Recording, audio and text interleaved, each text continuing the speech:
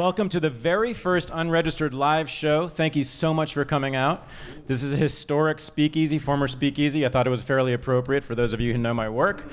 And I am so excited to have two of the greatest guests I could have in New York City.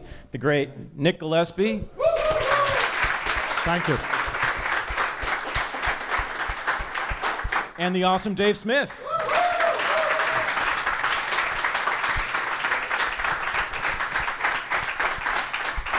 They told me before that they're all talked out. They don't have much to say, so it's basically just going to be me talking to you guys, because these are not, they're sort of shy. They don't tend to talk much in public, and they're nervous, so I wanted to go easy on them. So no questions for them. I'm just going to, wait for them to contribute.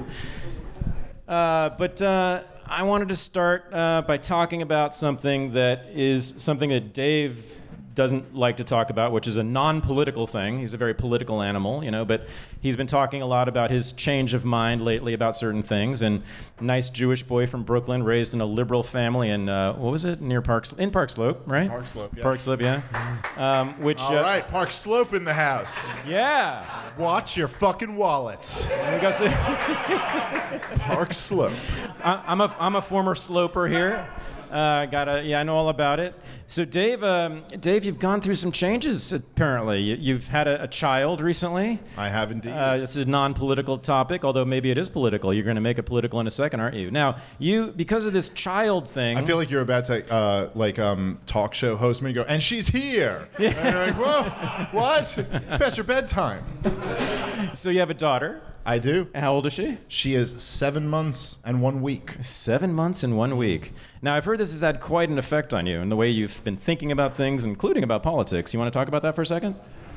Sure. Well, that's a broad. Having a kid, are you talk about Jeffrey Epstein then? It's made me understand where he's coming from. They're just everyone's into their own thing. Yeah. As long as nobody's being harmed. Yeah, right? Well, that's right. Yeah. No, everyone's voluntary. No, Jesus Christ. I'm going to say, these drinks have gone to my head. I'm going to say something wrong. No, but it has. I don't know. It doesn't, having a kid, everyone who has a kid would say it changes your mindset on everything. Mm-hmm. And I'd say the main thing it made me realize was that there's something about the way we live today, like in 2019 America, where I think that I think historically, usually there were like forces that we don't really deal with today, like chivalry, religion, loyalty, these expectations of like these kind of bigger things that you're supposed to live for. And someone like me, who's a 90s kid who grew up in Park Slope, it was all kind of like about yourself. And your big thing was like, I don't know, let me finish my homework so I can play video games. I want to have fun. That's kind of the stuff we grow up with. Like, what's really important is that you're happy. And there's never like this central purpose. I didn't grow up with like God, country, religion, any of this stuff. But once you have a kid, your life gets a little bit more centered, where you're like, well, I actually do have a purpose. You got to figure out ways not to come home. That's like, right. How do I stay out of the house I have longer? to avoid rocking a baby every single night. Wait. So how did this change your life then? Be specific, because right now you're just kind of. Who's the host here? Yeah. What are you? Sorry. Yeah. It's fine. So it's a free for all. It's okay. It's fine. Yeah. I wasn't prepared to get grilled by Reason Magazine tonight. I'm ranting with Thaddeus You should be Russell. outsourcing. You should be outsourcing that parenting, to somebody who's competent. Listen, I have hired the best Chinese babysitter that you don't even know 20 cents a month. That's so racist. Yeah. She's supposed to be West Indian. What are you doing with a Chinese babysitter when there's West Indians all over the place who are willing to take that job? They come cheaper. I'm a pure capitalist. Well done. But it changes your mentality about everything. It's not, I always looked at it kind of like, I want to have this career because that's what I want to do with my life. And I want to, everything now is like, well, I need to do this so that she's okay. Like, that's my whole purpose, is just that she's taken care of, and then whatever.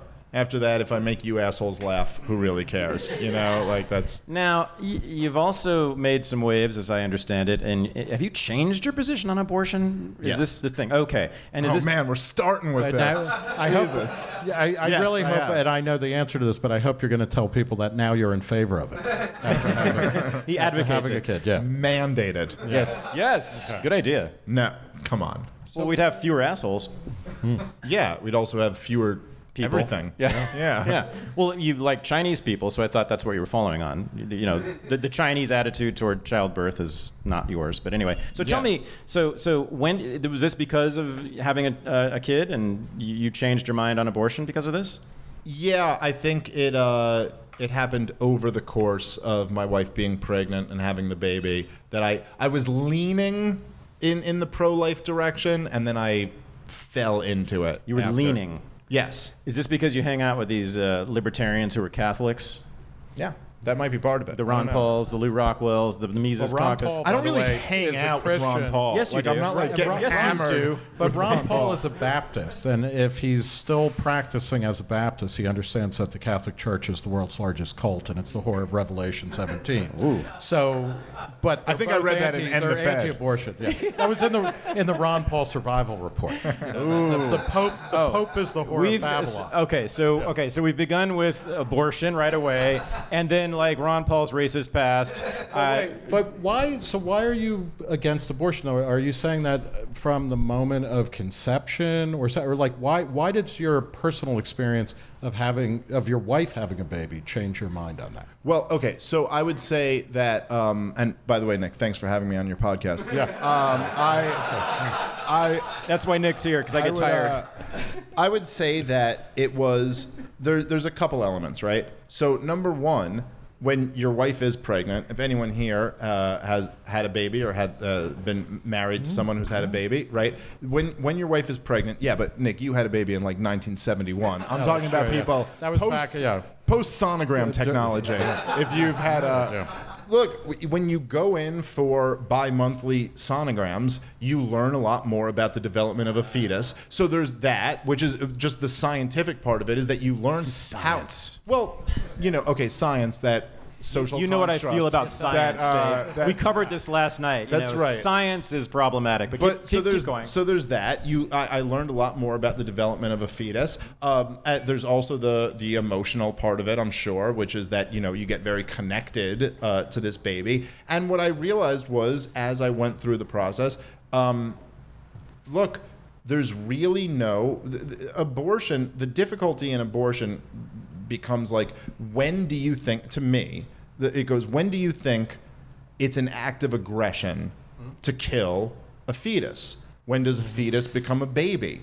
And the more I went through the process, it's like, well, okay, the idea, my body, my choice, and all that stuff, kind of, you realize how weak that is. I mean, really, so my wife was, she was a week over her due date. So they induced her, because that's what they do now. They induce you. They don't let you go more than a week over, because they think that's healthier. Now, if it was 20 years ago, they would have let her go over. Maybe it would have been 2 weeks, 3 weeks over. Who knows? But they decided this is the day. So did they decide that that's the day? Now, I know you pushed me toward the other difficult end, which is, when does conception start? But I'm asking you, when is it a baby? Like that's, and passing through the birth canal isn't some magical process. That was my baby 1 day earlier, just inside my wife. So would it be okay to kill the baby then? Is it okay to kill it the next day because it came out? But nobody's actually, that's not where the argument is. The argument is... I don't know if you've been paying attention in Virginia. Yeah. That is exactly where the argument is. That is, in fact, it's a day later is where the argument is. The argument in Virginia is, do you have to perform in blackface in order to be a man? Or if you are an African American, can you be a rapist? Is that a job All right, requirement? Nick, that's very offensive. There's a 50-50 chance he was the Klansman in that picture. So, but the real argument about abortion in America has to do with the first 3 months, because like 90% plus of abortions are done before 8 or 9 weeks. So what we're talking about is a much more kind of less developed fetus. Okay, and but I so was- I mean, the question is like you're making an argument then because you don't know when it's a child. You say it's a child from the moment of conception. Hold on. So you started by saying the first day, then I went to the last day. Right. We're both using extremes to paint a picture. No, but I'm not. Because I don't think you are, because the majority of abortions are. Can you guys both shut the fuck up for a second? So I have a question. That's fair enough. I have a question. No, I have a statement. I am sympathetic to Dave's argument, and I am sympathetic. I'm not on the side of the pro-life, so-called pro-life Thaddeus argument. Russell, Christian conservative, everybody. I've converted one more. Where's the holy water? Yeah. Did I do that right? I don't know. We can't prove or disprove that it's murder, can we? It's just not something that you can prove. Well, could you prove Or anything's a murder? Well, so some people actually say because babies don't talk. I mean, sorry, fetuses don't talk, right? We can't ever know what they experience. that was going to be the next Look Who's Talking or Boss Baby. It was going to be a fetus talking, but thankfully yeah? that never. Yeah, that yeah. one never. They couldn't get the script to work right. But. Yeah. So, what's the evidence that it's murder? But then again, what's the evidence that it's not murder? So then you would tip to the side of saying, well, if it might be murder, the prudent thing is to just ban it, right? Well, no. I just want to live in a state that, allows it. Yeah. And so, but the people in the good people of Mississippi have decided that it's murder, and I respect that. I just don't want to live there. I also think they're going to lose a lot of their female population because of it. Now, is that Mississippi, or am I confusing it with Alabama? Is it the 8-week? Yeah, it's rule? also Ohio. Because that's not actually saying it's Ohio murder. and Georgia. And Texas, right? Well, Texas, I think, might have tried, and Virginia tried, but I don't think they ended up. So the word murder is in some legislature there? Some legislation? And it's also, So just- it's but not hold a on, let me just heartbeat. say it's in not a response- heart yet, because these are fetal heartbeat laws. right. And the organ is not fully formed then. So Right. part of the but that's problem not- here it's- you is can the hear the language. heartbeat. No, but it's not a heart. It's a pulse. It's an organelle. It's not an organ. And this is where the confusion, because we're talking about fetuses or unborn children, et cetera. Like, we're already in a slippery postmodern maze of language where the language kind of creates the outcome that you seek. Oh, okay. When you say that you're talking about the first day after conception, and that's not using an extreme to paint a point the way I was with the last day. The controversial bill that we're all talking about is 2 months. It's not the first day. Nobody's even arguing. Even these extreme right-wingers who everyone's like, oh my God, there's a war on women's rights. By the way, the only individual right that the left seems to care about is to kill your baby. A little bit weird. I'm going to have to just raise my hand from now on. So for the ignoramuses who don't read the news like me, can you please explain what this bill is? Well, I know the one, I believe it's in Alabama, where it's an 8-week ban. After 8 weeks, you can't have an abortion, and I think they called it the heartbeat. They're or often something called like that. fetal heartbeat laws. Right. So once a fetal heartbeat is detected, then you can no longer legally. So I mean, I don't know. That to me seems pretty arbitrary. I actually think that any point other than conception is a completely arbitrary time to say this is now a unique human being that has some degree of rights. I mean, the right to not be murdered. And by the way, this is all I'd say, right? Because we're not going to solve this. I'm not going to convince these two postmodernists. Yes, we are. To believe with my moral, agree with my moral belief. But I will say this: how about go look into YouTube, Google the actual process that is abortion, because nobody ever, and from all of the pro-choice people I've talked to, very few of them ever seem to have any knowledge of what the actual process of abortion is. Go look into it. It is way more horrifying than you would think it is. Fair enough. And so I would just say that. That's true of any medical procedure, unless you're a serial killer. Of course, it's disturbing. That's a terrible way to say I have a feeling of disgust or revulsion at some kind of physical process, so it should be banned. No, I'm making the Thaddeus Russell the antithesis of, I think, of the libertarian rationality. That's positive. No, the libertarian rationality is really the non-aggression principle. And I'm asking you to think about whether this is an act of aggression or not. As Thaddeus made the argument last night, if you're going to debate the postmodernists, you should probably read the postmodernist literature. Not do what I do and just watch Jordan Peterson videos, right? So, which... as I said last night at the debate, I don't understand postmodernism at all, but my room is spotless. So I feel like I'm making progress. But I'm just saying, if you're going to debate the issue of abortion, you should know what the procedure looks like. That was all I was saying. I'm not saying. I'm just saying. Have you ever been involved in an abortion? I am an abortion. Have you seen? I don't have. No, I have no, I been. haven't. What do you mean involved? Have you ever been party to an abortion? What do you mean party to? Involved with a person who got pregnant. Yes. And you decided to, terminate. But I wasn't pregnancy. there for the procedure. No, I'm not saying that. But Because for a second, it sounded like you were just hanging out while people were doing abortions.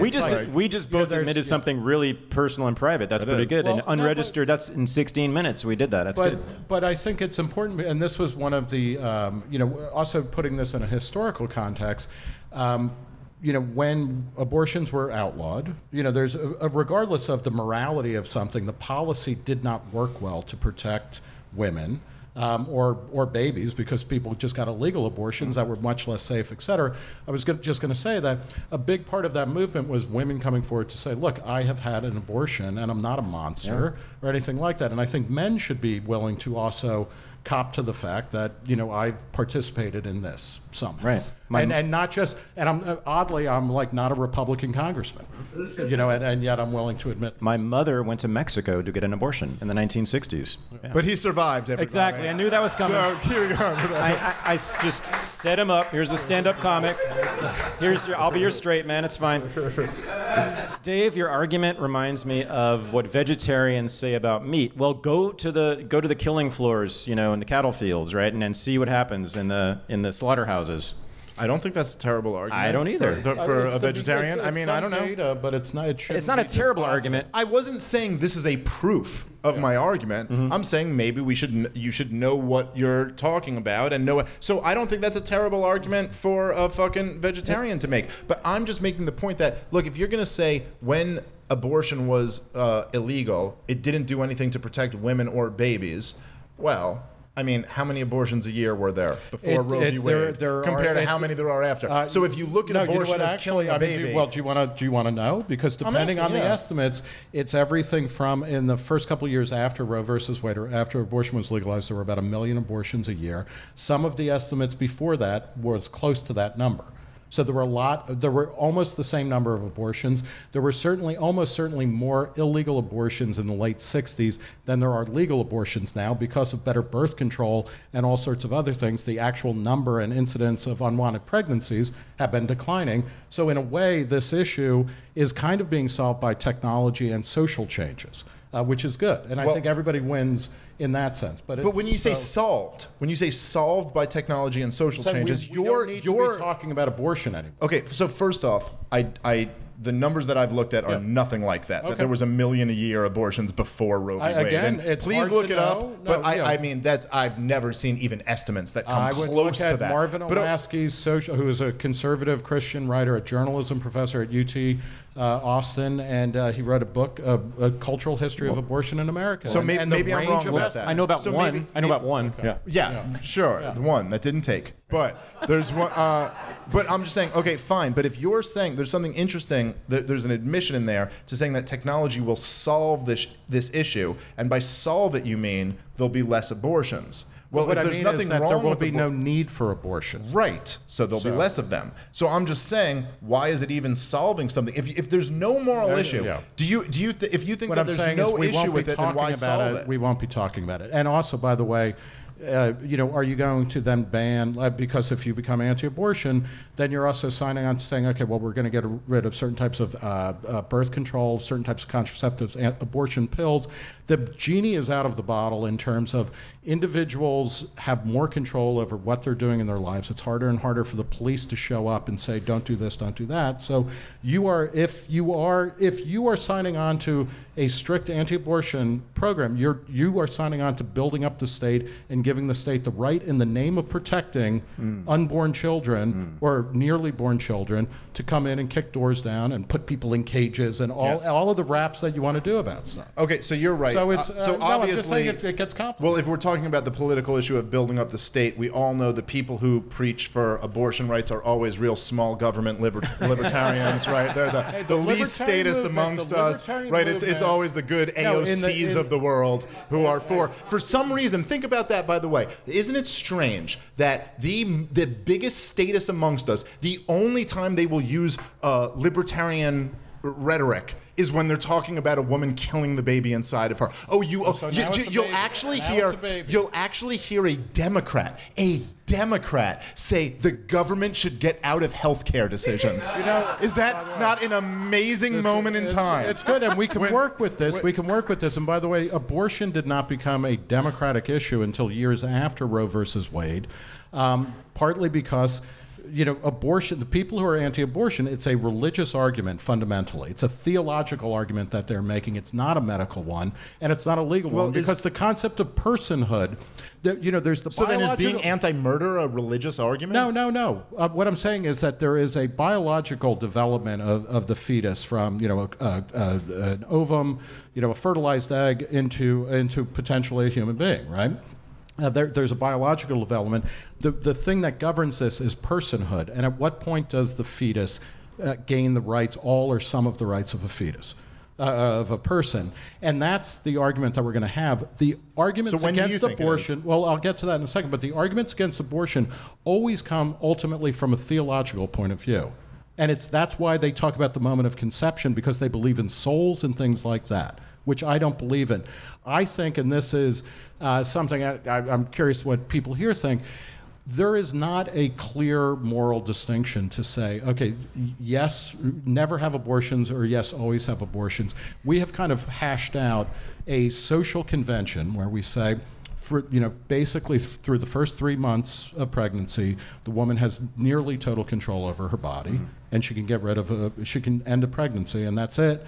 And Americans are kind of good with that. It tracks with earlier kind of folk traditions about ensoulment or about the quickening of the fetus, a certain level of development. And what we have said is that everybody recognizes this has the potential to become a human being, but up to a certain point, and that line is going to change based on technology, on viability, all of this kind of stuff. We're going to draw that line, and it's going to be kind of shifting. But I want you to answer Dave's question. Okay. Which was, when is it murder according to you? Yeah, I think I think the point of viability when the fetus or the child, because it stops being a fetus, I guess in my formulation, and when it can exist outside of the mother. So when there's a level of viability, and that line will be walked back because it's already fetuses can survive outside the womb now, much earlier than they could 20 or 30 or 40 years ago. So the law, which is the law of the land where we are sitting right now, which is that you can get an abortion for the first 2 trimesters, no questions asked for anything you want. Abortion is murder in your mind, because you absolutely are viable, at least potentially viable at the end of not at the end of the first trimester. No, it's second trimester. In the second trimester. Second trimester. No, the law. But I'm saying the law of the land right now. So abortion is murder. Excellent point, Dave. So you're not that far off from me. I mean, I agree. I don't think. But are you saying that there shouldn't be any abortion? I mean, are you saying it should be banned? It's one thing to say I'm against it or I wouldn't participate in it, but because then you Nick, are a wait. statist. Do you not think that murder should be banned? I mean, come on. I'm really going to go out there on a limb and say, you know what? I am a libertarian, but I am against murder. I think it is a crime. Yeah, but that's right. So you're calling me a statist. I guarantee, Nick, and by the way, everyone knows I love Nick Gillespie. Yeah. I fucking love this guy. Okay, but the idea that you're calling me a statist, you support way more statism than I support. The one area I won't support is murdering babies. I mean, but come on, man. The one area that I'm saying the state should be involved with is don't murder a fucking baby. And I got Nick calling me a statist for that. I'm an anarcho-capitalist. I'm an anarchist. But you're not a libertarian. You're an anarcho-capitalist. That's the most libertarian position. No, I think it's I think it's actually different than libertarianism. So define libertarianism. Let's do that. Let's do that. Let's move on to something more fun. Libertarianism. No, this is We've gotten more laughs out of an abortion conversation than most people could hope to get. I will say that. Give it up. Very rare. Give it up. We get an abortion debate with a few punchlines in the middle. I think that libertarianism or libertarian view of government is simply limited government. Strictly or more limited government than we have now, but government is not allowed to do everything. It's not allowed to to vote. You can't vote away your rights, but it's not anarchism. It's a really kind of white bread centrist position, which is that for the most part, the default setting should always be that people are free to make whatever choices they want in their lives, but there are moments where we need a political consensus. I don't have a problem with certain types of infrastructure, taxation. I don't think all taxation is theft, et cetera. I'm not an anarcho-capitalist. And I'm only going to live to be 200 because of great innovations in technology and stuff like that. And given that, I don't have time to be like, oh, well, you know what I really want to do? It's like, we got to get these fucking sidewalks privatized, man. You know, like I can't even go outside without having to be, you know, walking on the man's streets or something. Like I want to get on with my life. I also don't want to have conversations about abortion anymore because it's kind of like if you want an abortion, you can get one and it's safe and it's effective. And if you don't want to, and if you want to preach to people and say don't get abortions, you can do that, and you might change their minds. I mean, okay. I don't We just know had what a any of that thalidomide means. baby in the corner there clapping his flipper. I mean, if you're saying, But you're an anarcho-capitalist. That's all. It's different than being a libertarian. Is just a limited government, a 19th century classical liberal. so government should be limited to what? I mean, you're saying they should It's an ongoing argument. It's an ongoing argument. Right, and I'm saying they should be limited to nothing. Yeah, So I'm I the know. most libertarian position you can have. That's anarchism. It's not libertarianism because you don't believe in government. Is it I mean, I not, believe it exists. Is it I don't not the know. purest form of libertarianism, though? I don't The most radical form of it? No? It seems to be, but I think libertarianism exists in a kind of spectrum here. Mm-hmm. Anarchism is something different, and anarchism can be right wing or left wing. I don't understand left wing anarchism at all. You know, the idea that we want to get rid of the state, but the state will do everything. Right, because it's communism. Yeah, essentially. But I do think that anarchism is, you know, and we'll be arm in arm in the barricades right up until we have to fight about abortion.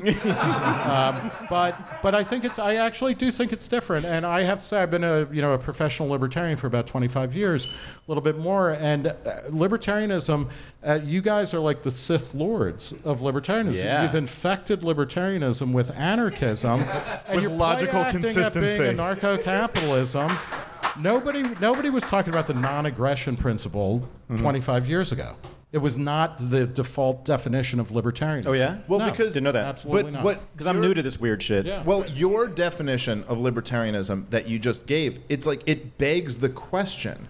Why? I mean, you're like, okay, well, I think the state should be limited to this. I don't really want to spend my time fighting about this. Maybe they could do this, but politics should I'm be not a smaller. I'm Why? not a foundationalist. Why Well, do you first believe off, that? I'm not a foundationalist. I don't really like first principles are interesting to talk about and things like that, but I have a sensibility that I should be free, that you should be free, that all of us should be free, and that this evening should have been free, but Thad insisted on charging a substantial amount of money without even a buffet. I mean, we were at a debate last night where these guys performed in different ways, and $10, $12, $24 get you a buffet as well as a debate. There were probably leftovers.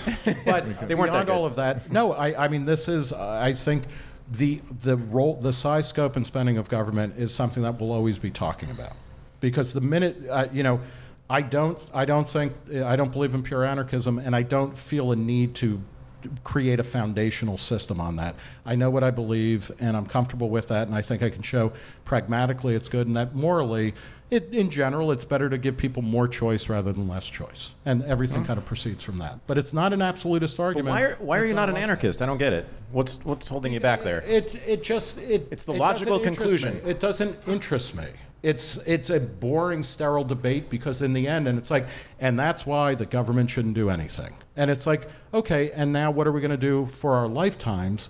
Because the government is going to be here, the state is going to be here, and what I would rather do is move in the direction of more freedom and figure out how to do that. Yeah, but and to your point, Thad and I talked for a reason. Have I made points tonight? I don't remember, but go ahead. Yeah. No, but your renegades, right? The people, the heroes, your spirit animal. Sure. It's kind. I think in a lot of ways, it's a waste of time to be like, okay, I'm going to create this perfect system and then try to enforce it, as opposed to let's just start living our lives. And we ignore laws that we don't like, and we support laws that we do, and we try to change laws that we don't like. but because I'm about to support you. But shouldn't anarchism be the guiding standard or the guiding principle of libertarianism? Isn't it sort of what you should move toward at all times? Because it is the logical conclusion of your politics. I think smaller government. Yeah, kind of, but not always. Unless you actually are a semi-statist, you're a minarchist. It sounds like. I am a minarchist. But are you committed to that in principle? In other words, do you think that government should control certain portions of the economy? I don't think they should, but I accept that they are going to. Oh. And then we move in that direction. Then what's the difference between us? Yeah. Because I find this a very tedious conversation. Because then we can go back to abortion if you want. Yeah. But so for me, I don't know if anyone knows this, but I hesitate to even say this publicly, but on policy questions, public policy questions, I'm with Dave. Like, I'm with Ron Paul. Like, But hold on. So you, like Ron Paul, every year he was in Congress, introduced like a sanctity of life argument. Except for that. All abortion. So that's except for that. That's the one difference we have. No, but I mean, my voting record, if I were ever a congressperson, which I won't be, but would look pretty much like Ron Paul's. Okay? Now then I add a bunch of other stuff, like which I introduced last night, talking about the postmodernism stuff. But I do think it's if you're going to take on libertarianism, you're always going to be haunted by the specter of the anarchists who are going to be telling you what you really should be, because that is the logical conclusion of libertarianism. What should there be public schools? Should there be public schools? No. Okay. Hell no. All right. Given that public schools are the reason we're in the position we're in right now. By the way, this is the reason why we are where we are right now is because of public schools. Given that there are public schools, so like what you would do if you were a legislator or if you're an activist, you would just be like, I'm going to work for the banning of tax-funded schools, period. Or are you going to be like, you know what, a policy that actually has a chance of being enacted and working and is happening is something like charter schools or school vouchers or things that give people in any given situation more choices and more options and moves towards smaller government and more autonomy. That for me is like, in terms of, that's as much time as I want to spend devoted to politics and to policy. And I spent a lot of time talking about policy. I think getting rid of capital controls. Like I don't, we don't need the government to print money or anything like that. But in the meantime, before that happens or before Bitcoin and crypto really takes off, we can move towards a world where the government state can't say, you can't take your money out of this country, you can't use supplementary cash and currency and things like that. So it's like I'm just pushing in those directions. Let's talk about schools, okay? And let's talk about children who are living. Okay, so Dave has just begun parenthood. Nick and I, we haven't ended it, but we sort of are. Yeah. But so Nick's youngest kid has just recently graduated from high school, as has mine. So we're kind of at the end of that period. You're entering intensive period. Yeah. Now we're going to go bail him out of jail phase. Exactly. Yeah. Now, what do we have to say to Dave? What do you want to say to Dave about that experience? How do you feel about parents? You told me last night or yesterday when we were hanging out that you have very mixed feelings about now being an empty nester. Yeah, well, that is just a kind of sociological fact of you're at the very beginning of this where right. It is. You're absolutely right that having a kid recenters your world, and your world gets recentered on the kid. And then when they're out of the house, they don't need you as much, and you have to get on with your life. So there's that kind of thing. There's a larger question if we're talking about education and whatnot. It's my two sons, one's 25 and one just turned 18. They went to a mediocre but well-rated public high school in a college town in Ohio. It was a terrible waste of time and money.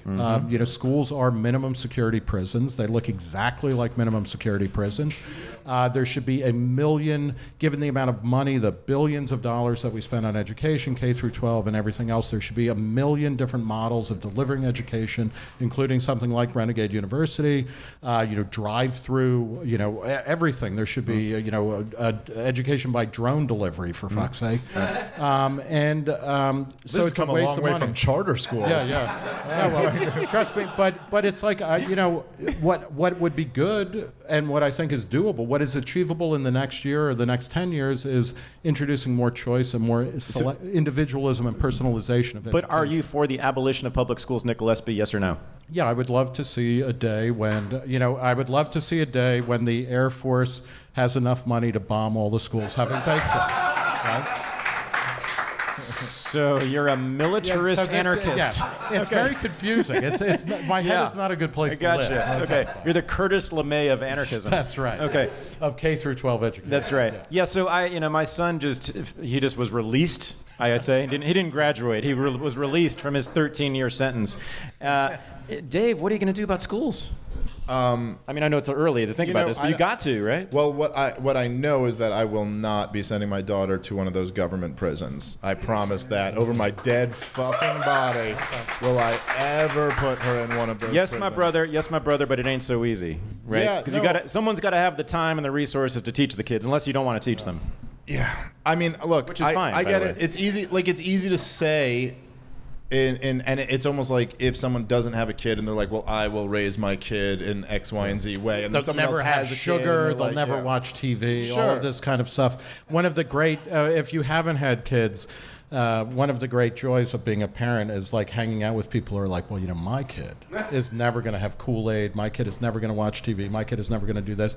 And within that, I'm sure you had this experience, within a couple of months, you go back to that place and the people are like shoving sugary sweets in front of their kid who is like Alex in Clockwork Orange. The best was right in front of the TV. We will get back to Dave in a second, but I will say that for me, I don't know if anybody knows about this, but Baby Einstein, this was heroin for babies, which was horrifying, and it turns out it actually retarded their development in some way. But I didn't care. Parents, right? But hell yeah, man! I put my son right in front of that shit all morning long, so I had those precious 3 hours, and he was just like slack-jawed looking at the thing for 3 hours. Loop of classical music and like really expensive toys. Yes, kind of mode. Total scam, but it just completely drugged them, and I was able to watch porn then. So anyway, so I get it. So back to you, Dave. So, New York City, it's going to be tough, isn't it? You're busy. Your wife's probably busy. You got lots of things going on. You can't even get groceries without going through some hassle here. You can't got all the side buying bitches. Diapers is a pain in the ass. No, Jeff Bezos figured this out. Oh, that's true. Right, everything's delivered by drone now. You got the drone delivery. So, no, but what are you thinking? Again, you got several years to figure this out, but what are you thinking? How are you going to do this? You're going to homeschool? Private or home? Now that you're a Christian, that's what you should do, right? Yeah. One of the two. Really? That's what I'm thinking right now. But I don't know. We got a few years to work it out, and I also have to sell my wife on my craziness. But she'll be. Are there political differences in the home? No, my wife's not like very political, and she more or less agrees with me. Mm-hmm. But on the school whatever we end up doing on the school thing, I have to kind of sell her on. My wife, the most political thing I think that my wife, which by the way is good for me, because like if I was in a relationship with someone who was also super political, I'd probably just lose my mind. Oh yeah. She's like my escape from this. Yeah, don't do that. But her biggest political thing I think that she had before we met was that she just loathed modern feminism. Like she was just like they're out of their fucking mind, and so that was like her big thing, and it kind of lined up, and then we just fell in love, and it's like she's not a super political person, but whatever I do, schooling my daughter, I'd have to. I don't even like that term, schooling. It's like that's not educating. I'm sorry, I shouldn't say that. Can I just say one thing? I'll be very quick with this. Just about what we said before, like the case verse. Whether you should sit here and say, "Hey, I support the abolition of public school," or "I support like a charter school program," or it's almost like saying, "I support the abolition of the income tax," or "I support a reduction of 10%." And what's more practical? This is, and by the way, this is from Gene Epstein, the host of the Soho Forum last night, and this is what he said, his case for radicalism, and I love this. And he goes, look, if you were sitting around in 1840 and you said, in 25 years, slavery is going to be abolished in the West, any reasonable, let's be practical person would have said, you're out of your fucking mind. Slavery's not going to be it's been this way forever. There's no chance. If you were sitting around in 1980 and you said in a little more than 10 years, the communism is going to fall, they'd be like, what are you talking about? There's no chance of this. Yet all of those things happened. So I'm just saying, I think there's a strong case for radicalism. We live in a whole new era. If you're telling me education, now that I have in my pocket every piece of information that's ever been written through all of human history, and you think we can't get rid of these government buildings with these same old lame, fucking sad, childless, middle-aged women fucking droning on government propaganda to our kids? We can't get rid of them. Of course we can. And it's almost, and this is, I don't think history is predetermined. Like, we decide what it's going to be. So instead of saying, let's take this position, let's just go for what's right. Abolish government schools. Save the fucking world. I think you just lost me another girlfriend, because when I had Malice on, Michael Malice on, for the first episode, of Unregistered, he called public teachers vermin. You may remember this. Okay. Amen. So, like Dave, I tend to date and be with women who are really not political in the ways that I am, because it's hard to find women like that. And so they tend to be of the NPR liberal Democratic Party variety, so you kind of look for the most open-minded of those. But she has, and many of them have, lots of friends who are public school teachers. And she heard this episode and she said, well, first of all, Malice was tough for her. But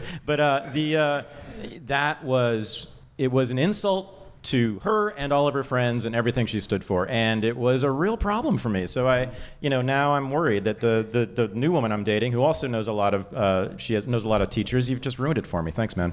Hanging out with libertarians is dangerous. Yeah. At least for your love life. So, but I agree with you entirely. I feel about public school teachers the way Donald Trump feels about Mexicans. I'm sure some of them are good people, but they're not sending their best. You know what I mean? Like, they're rapists, they're criminals, and some, I'm sure, are good people. I was just in Oakland. And I guess the teachers just went on strike there, and so of course all these idiot liberals all over Oakland have all these signs saying, "We stand with the teachers of Oakland." And I actually got to the point where, and of course they have them in front of their houses, in front of their signs to say, "Black Lives Matter," and everyone's welcome here. And that's the bravest thing possible to say in Berkeley, California, right? And by the way, are you going to allow refugees into your home? Is that what that means? But I would see these signs that say, "We stand with teachers," and I actually got to the point where I would stand and I was so infuriated. I was standing in front of their house and say, Did you like any of your teachers? I would confront you. Did you name one of your teachers in all 13 years who you like? How many were there? Why do you stand with these assholes? They tortured me every fucking year, right? It's like this cognitive dissonance among liberals. They ask a person who's a liberal, ask anybody, how many of your teachers, if they went to public schools, right? How many teachers did they actually like? Did they actually get educated by? And they'll say, oh, maybe one or two, which was like me. I said one out of 13 years of all those people. But yet again, when it comes to the teachers' unions and teachers generally, when they think in the abstract, because the left, of course, loves to think about people in the abstract, not actual human beings in front of them, right? They'll also say, oh my God, we've got to give them more funding and more help, and we've got to support them, and what heroes they are. No, teachers in public schools, right, guys, are not heroes. They were not my heroes. They were my enemies. Can we extend this a little bit to get off of the libertarian hobby horse? The man who works for a libertarian publication says... I'd love to. Sports? Isn't what do we want to do? No, isn't it true, though, that most teachers at private schools suck just as bad, and it's exactly the same model? It's exactly the same model. This is what I hear, but I'm not rich enough to know. I went to a parochial Catholic school. It cost like a couple $100s a year. I went to a high school that I paid for. The teachers there were not good. I tried to get my parents to allow me to go to the public school because the education was better there. What I'm saying is, we should also be thinking broader than just in terms of very state versus non-state actors. The models of education are oppressive, they're imperialistic, to use a term you like. They are the antithesis of actually allowing people to develop and grow and to flourish and to cultivate their individuality. So I completely agree with the second part of that, but not so much with the first part. So I do agree that the whole model needs to be we need to completely rethink this. I mean, the idea, if you just think about the concept of how much technology has evolved, and yet the idea of school, this Prussian model of school, that we still go, you sit, the precursors to the Nazis, these are who came up with the whole concept of school, right? Correct. I mean, like that's some real, this is about indoctrinating children, and the idea of sit in a row of desks and memorize and regurgitate. Like, when did we decide this is how our children should be brought into the world? If you look at little kids, 3-4-year-olds, they have this intense instinct for two things. Number one, they want to know. That's the old joke, kids, they go, why? They keep asking you why, because they want to know. And the other thing they really want is to participate in the adult world. You have to pretend they participate. This is going to end with you saying you want to bring back child labor, right? Well, I mean, maybe. I don't know if there should be laws. Anything that's peaceful. We have child labor right now, but it's just for the state in these public schools. I'm just saying, these kids, 3-year-olds, you go they'll literally want to stir something while their mom's baking or their dad's baking. And then at the end, when you have the brownies, they're like, we made brownies, and I helped. They love that. They want to know stuff. They want to help. Why are you spending so much time with other people's kids, and you're out on a weeknight with you're leaving your own kid? What are they up to? My nephew. What are you assuming is going on here? But I'm just saying. And then you take that creative energy and you stick it in this memorize, regurgitate, It's horrible. It's evil. I don't know what else to say about it. But that being said, as someone who went to public school and private school, there's a reason why these parents are paying so much money to get their kids in private school. A class thing. No, man. Sorry, it's Dave. better. It is all better. Schools you do. actually learn something. And I thought the private school I went to sucked balls, but the public school I went to was downright criminal. I, as a libertarian, I go, some of these people should have been arrested for what they were doing. I mean, I'm talking about physical abuse, threats of physical abuse daily. Now, maybe there was one teacher who was good in that whole building, but there were straight up criminals. I was building. thrown into a closet once by a substitute teacher. I was thrown through a door, and my 6th grade teacher at Columbus Middle School in Berkeley, California, Mr. Perone, love that guy. He used to pick us up by the seat of our pants and just carry us across the room and then drop us when we were out of order. The fact of education and educational achievement is that it tracks very closely with parental achievement. Mm-hmm. So, it's you guys can talk about all of this, but this is a place for a Marxist critique of it. And there's no question that public schools and private schools are set up in order to recapitulate or replicate the existing class and status order. Yes. And that is the reason why there is no fucking way. My sister is a dean of students at Notre Dame. The kids going in there, they're not learning any more at Notre Dame than they are at Indiana University. Right. But they come in at a higher level of income and they come out somewhat on a higher level of income, but they're not learning anything more. This is selecting for peer effects and things like that. Yeah, the poor get trapped in these public schools, and of course. By the way, is one of the reasons why I agree with, if we can get rid of state-sponsored education, because I don't think the role of education should be the creation of good citizens, which is the Prussian model, tied to a kind of industrial factory model. Meaning good workers and good soldiers. That's right. Yeah. Which was explicit, by the way, in this country. You said you asked when it began. This was in the 1830s in America. Horace Mann, who actually founded my college, Antioch College in Ohio. He was explicit about it. We need workers in the factories that are beginning to develop here in the United States, and we need soldiers to fight in all the wars we're about to embark on as an imperialist country. It's explicitly. That's why schools are designed as assembly lines with the bells and the moving of the children from spot to spot, doing one task after another. One of the things that I think can be done and has been done, and this is where charter schools, and it's not sexy. It's not as sexy as Rock and Roll High School, where the Ramones blow up Vince Lombardi High at the end.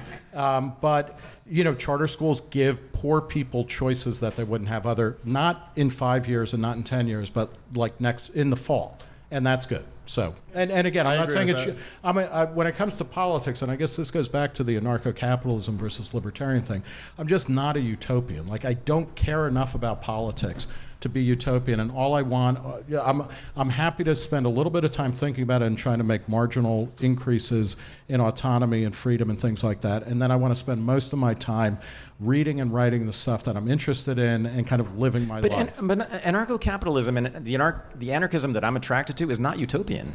I mean, right? You don't hear. I think it's the antithesis of utopia. I never hear. I think it's no, but it is in that we want the absolute destruction of the state. Yeah, but they don't. But ANCAPs don't talk about utopia. Marxists talk about utopia. Socialists talk about utopia. But I've never heard an ANCAP describe the perfect society that's going to arrive once we, eliminate the state. Right? They just, I think it's more utopian. It's much more utopian to think that we're going to have a state that will remain small than it is to think that we could abolish the state. I mean, look, what more proof do you need that a state, the United States of America, the country that we live in right now, was all founded by these guys who had really thought about the checks and balances and the power of the state. These geniuses. We are sitting in the biggest state that has ever existed in the history of humanity. Are you more free than your parents were? Just and not in terms of like, is the state bigger in terms of the amount of money? Both are true. The state is bigger, and I am freer. So that's all I'm saying. Like, right, I'm not gonna burn the last 120 years or whatever I have, or 140 years I have left, but trying to get down to zero there, because it's like I can be more free now, and I'm not going to be able to strangle the put the state in a bathtub and strangle it. But like a fetus. Okay. If it's a kid. Sure. Well, there'd be no. Even in the second trimester. Okay. Well, look, I'm going to borrow a thought from the brilliant Scott Horton, who's one of my very good friends who's been on the podcast before. Yep. And like what he said, look, if you're judging the Soviet Union, okay, you don't judge the Soviet Union like morally or judge them as a society by how the wealthy, politically connected in the outskirts of Moscow lived. You judge them by the gulags. You judge them by the people in Afghanistan being carpet bombed. That's how you judge them. So if you're judging our state today, you don't judge it by the fact that I'm a little bit freer than my parents are. No, but you judge them by the. No, let me just finish. Hold on. Let me just finish my thought. You judge them by the prison-industrial complex. You judge them by the million dead in Iraq. You judge them by the genocide going on right now in Yemen. Okay, where there's babies starving to death because our state, this powerful state, has signed off on the Saudi war. Okay, which is really our war. So that is, I am a little bit freer than my mother was. Okay, but my point about a state, my point is that the utopian model is that we could have a limited state, that this power, this group that has a monopoly on aggression, a monopoly on the initiation of force, they'll be in charge of limiting their own power, and they will keep it limited. So Nick, what were you getting at with this? What was the question? You're saying there's more state, but Dave is freer. So what are you getting at? There is a paradox, and there's a limitation to libertarian thinking, I think, or narco-capitalist, which and you hear various people talk about this, that if the state grows, individual freedom or liberty shrinks. It's a zero-sum game. That's it. Okay. I think that is fundamentally false. And here is one thing I'll say as a libertarian. One of the ways that we need to free our minds to really get to a space that would develop a world that's very different, if you spend all of your time muttering under your breath about the fucking state and this and that and this and that, you are wasting valuable energy that could go into the creation of an alternative world that you could be living in right now. That's all. And again, this is not really. A win or lose kind of conversation or something like that. What I'm saying is we need to be thinking much more broadly about what does human freedom mean. And and this is where I think libertarians and anarchists are different. I do think that there are a lot of people who are going to come into the world for reasons that they are not responsible for, where they will have no chance at actually kind of fulfilling their promise or exercising their autonomy. And that is a place where collective action, and I think it's mostly going to be done through the state, it doesn't have to be, can help. And it can give people who have no means, who have no connections, who have no parents, a little bit, a step up so that maybe they can live a life that's closer to what they would have lived had they been born under better circumstances. That's all. What do you think, Dave? There's kind of a difference between freedom and liberty. So the reason why we have more freedom today is because of the market growing, because of technological advances. I mean, that's where the freedom comes from. But the state growing bigger and bigger does come at the expense of liberty. So you might be in a situation where, look, I mean, you could argue that somebody who's sitting in a jail cell today in America has more a higher standard of living that a than middle somebody class person in the Depression, right? Or well, something. well, yeah. Yes. I mean, No, I mean, if you wanna maybe, be silly but they about have it, yeah. far less liberty. So the state comes at the expense of liberty, not necessarily freedom. And all of the advances that we've had have come from technological innovations. Absolutely. And those will be crushed if the state keeps growing bigger and bigger. So No, but they aren't. I They're don't- not. The state keeps growing bigger and bigger, and technological innovation changes more and more stuff. That That's- seems like a it's an empirical Nick, question. that seems like a fundamentally anti-libertarian argument. You're saying No, that all I'm saying is like don't waste all of your time worrying about But the that's state. what socialists in this fucking neighborhood tell me all the time, right? No, because they're that don't worry. They're obsessed with the state and growing the state. I mean, this is No. But I say the same. I say what Dave's been saying, which is to them, to these communists when they're on my show and when I meet them on the streets when they're not yelling at me, that they say, don't worry, Thad, you're very paranoid. Of course, there's going to be freedom under a giant state apparatus. And in fact, the more the state is, the larger the state is, the more freedom there is. So you're sounding like a Marxist again. No, you see, and you this sounded is like a what- Marxist yesterday, by the way. Well, and if So I'm worried about you. If past performance is any indication of future outcomes, I'll sound like a Marxist tomorrow. Okay. As well. So, But I mean, no. But because I'm not saying I don't want the state to be larger. I want the state to be more limited. Yeah. Absolutely. Okay. But it just fundamentally. I'm not interested in having a long, drawn-out conversation about how do you get to zero. My question is, how do you get closer to zero? How do you move in that direction? And then also recognizing that, wonderful things happen all of the time because of free markets, because of innovations, and actually it's not even economics. Like I also think the libertarian movement and the ANCAP stuff, it's too focused on economics. What makes people free are people who say, fuck it, I am living the way I want. Yes. And I'm not going to be talking about marginal utility and blah, blah, blah. It's like I am deciding how to live my life the way I want to, taking risks. there was a great book about that. It's called A Renegade History of the United States. Yeah. By the way, a phenomenal book, thank which I you. really very much enjoyed. I would love to I think see that's a that false pumped choice. into the national high school curriculum. Yeah. Oh, It so would would I. never happen, We're but working it on would it. be great. In fact, who's the teacher here, right here, is going to teach my book in a Catholic. Get By this. the way, that's fucking awesome. No, don't. It gets better. You'll appreciate this. In a Catholic girls' school. This is, Who would have thought That's gonna that end would be well. where the Yeah. libertarian revolution starts? For those of you who don't know, like a recent episode of Unregistered was me talking to a public high school class in Sacramento, which was quite interesting. You might want to check it out. Yeah. Like, I just don't. To me, I think it's a false choice to say you can either talk about marginal utility or you can live your life the way you well, want to do live you- it. But no, let me okay. just get, look, I'm saying, who is a better example of living their life the way you want to live it than me?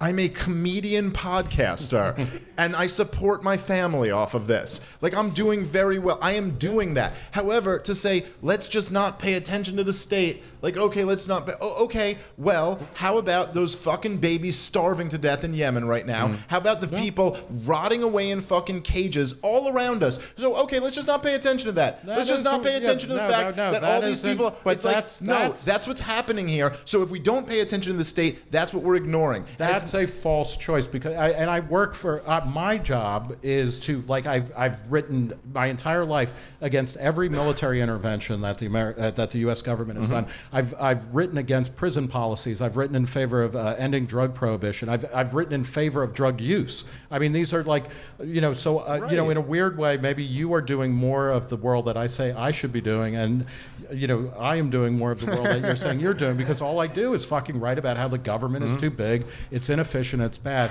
What I'm getting at is I hope a broader conception of saying, if libertarians are obsessed to the point of distraction with the size of government every time and in all ways, I think we're shutting down a portion of our brains and our energy that could be devoted to just getting on with freedom.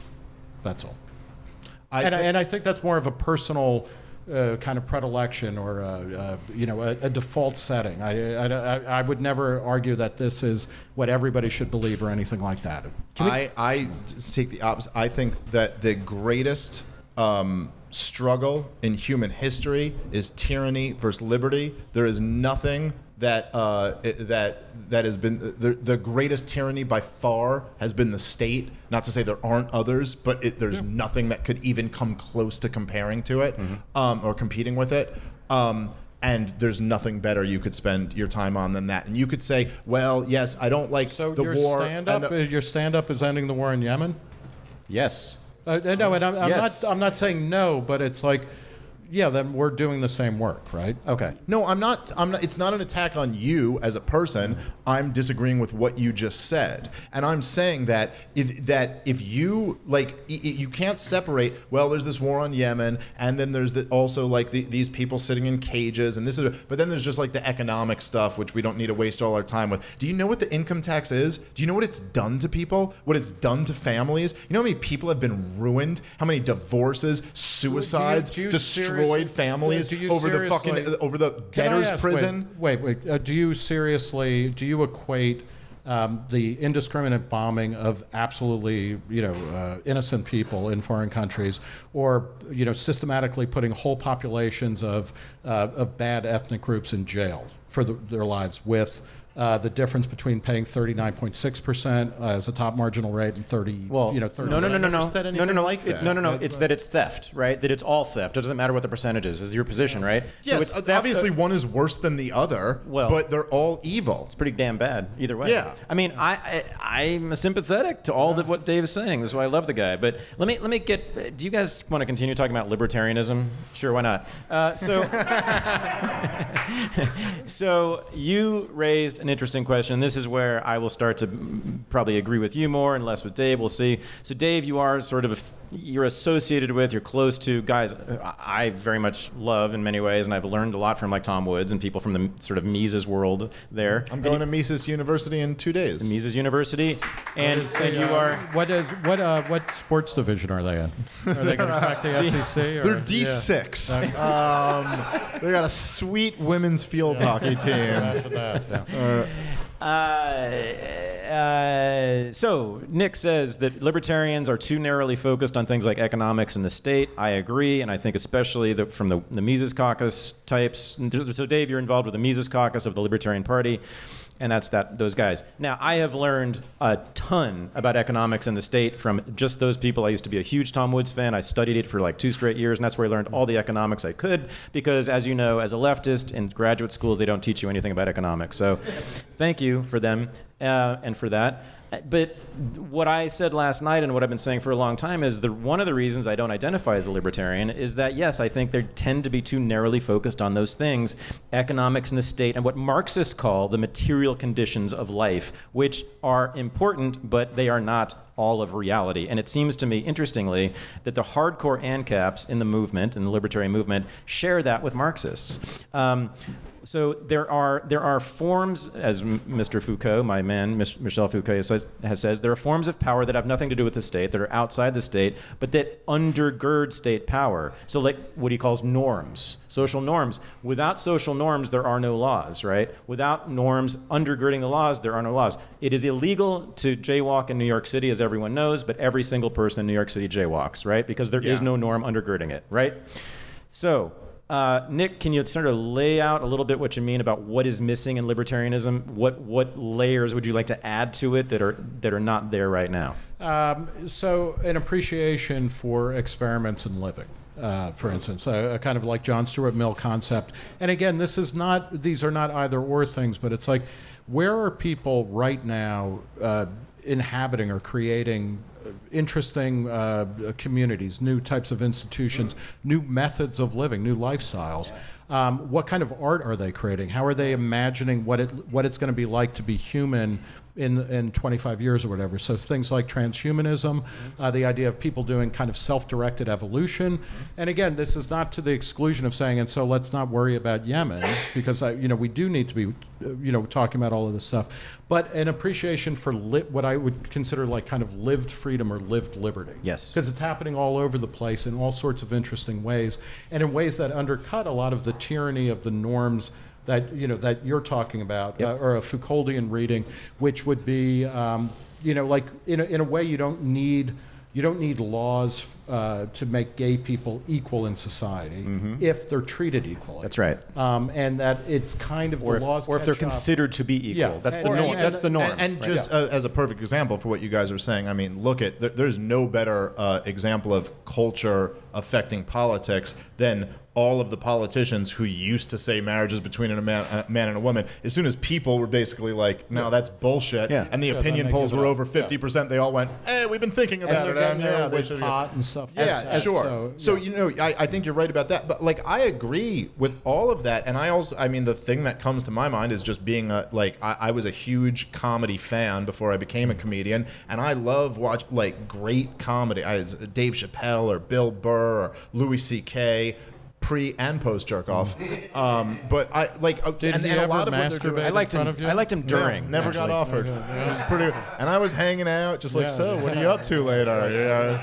You got a hotel room or anything? Nothing. And a lot of what they'll do is really great comedy, high level. George Carlin, a lot of these guys, what they'll do is they'll make you think about something that's always been a preconceived, like just a belief of yours, and go, wow, I've never thought about it that way. So I'm all for, but to me, this is almost like I look at libertarianism as a limited philosophy, but I don't think that that's a bad thing. To me, libertarianism is abolitionism. It's the same thing as being an abolitionist. Now, you could go to an abolitionist and be like, you know, this is the idea that you want to abolish slavery. I mean, this is kind of a limited philosophy. What job should the slave get once they're a free person? And you're like, yeah, that's important too.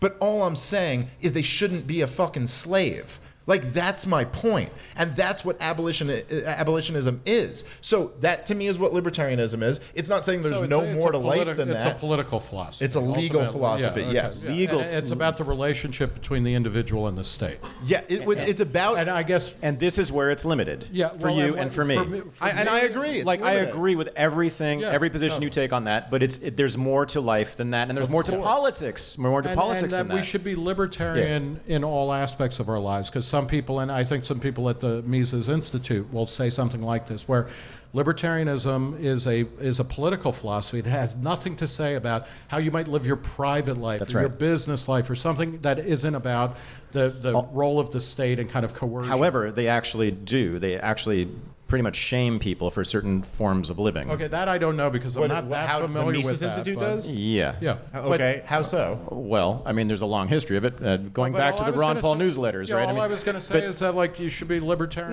No. through. I don't want to. I don't want to. everything. I mean, Yeah, but this is like what I can't stand, man. It's like going back to the newsletters. It's like, okay, look, man, there were some things that Going were back written. to the newsletters. Do you have newsletters?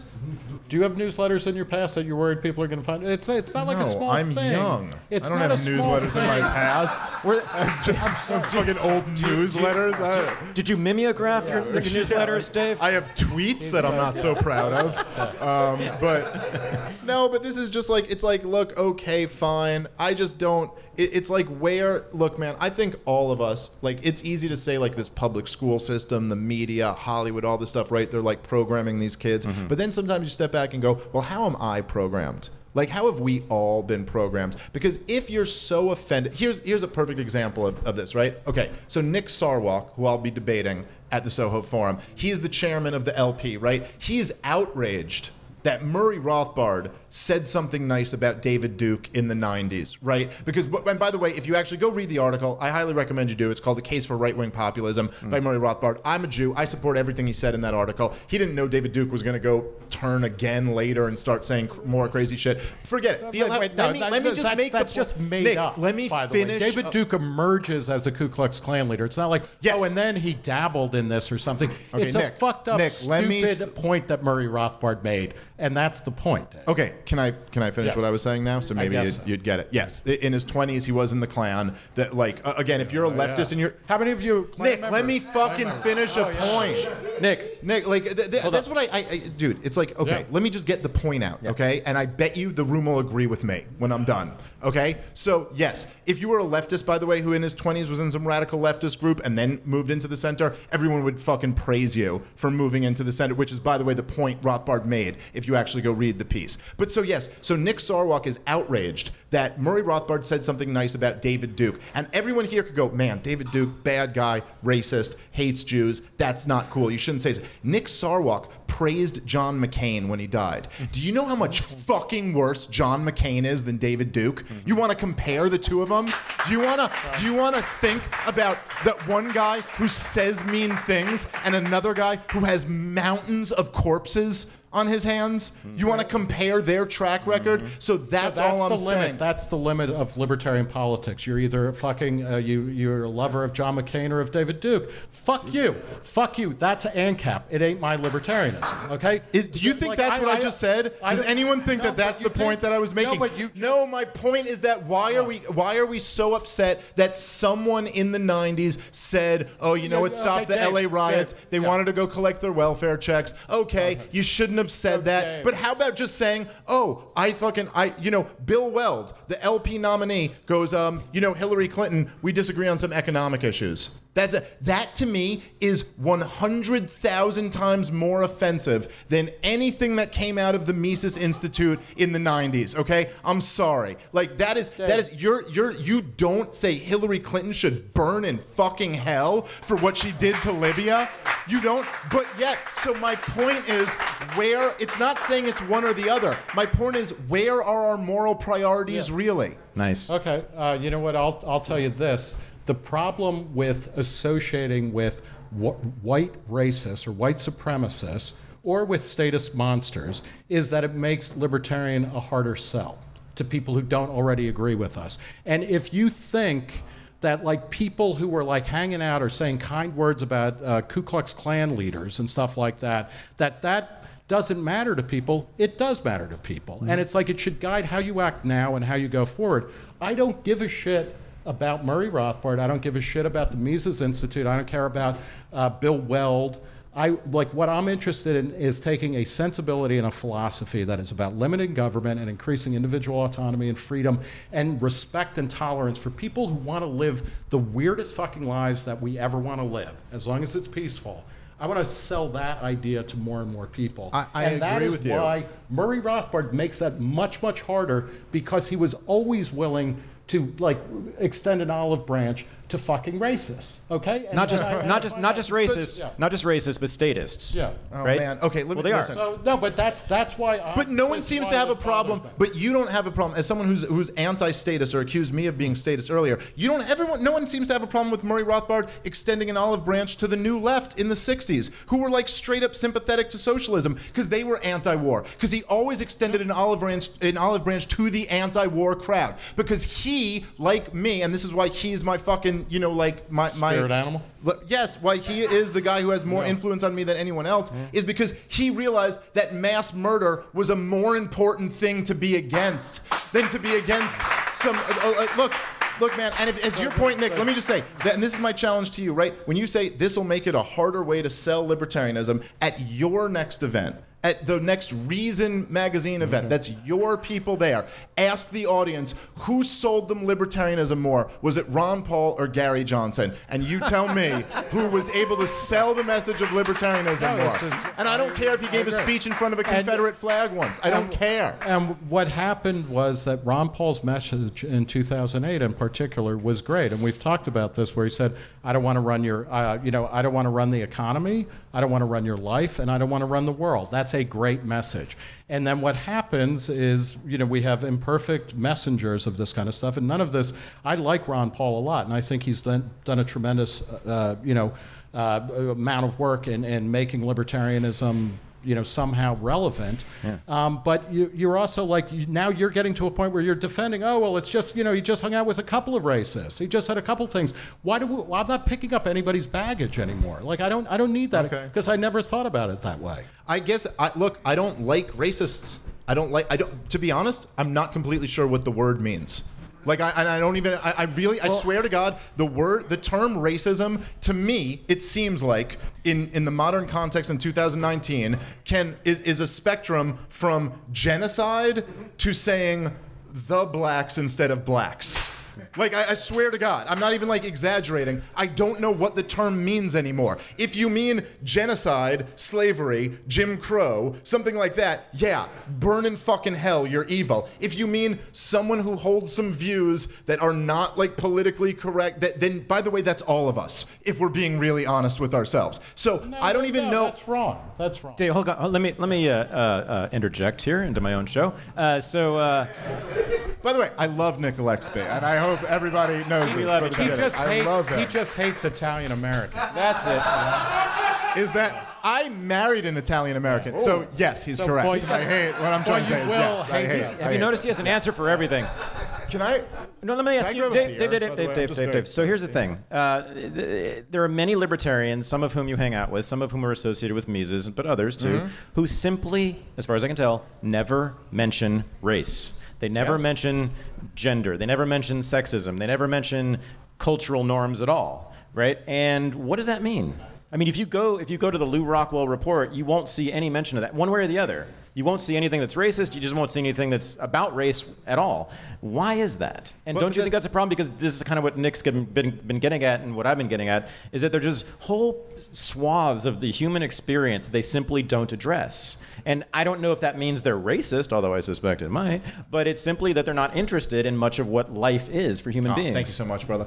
I can say that's flat out false. The idea that there's no address of race on the Mises website. I mean, Mises.org has addressed everything. Have you seen their archives? Go to Mises.org right now. Let's do it while we're here and type in race. I guarantee you there's articles that are written on it. Go to LouRockwell.com. I mean, they have this huge archive. So I don't know that that's true. But again, I don't exactly know. It's like going to like some website that's dedicated to the abolition of slavery and saying you guys never talk about cooking. Can I tell you why I think they don't ever talk about race, even though you think they do?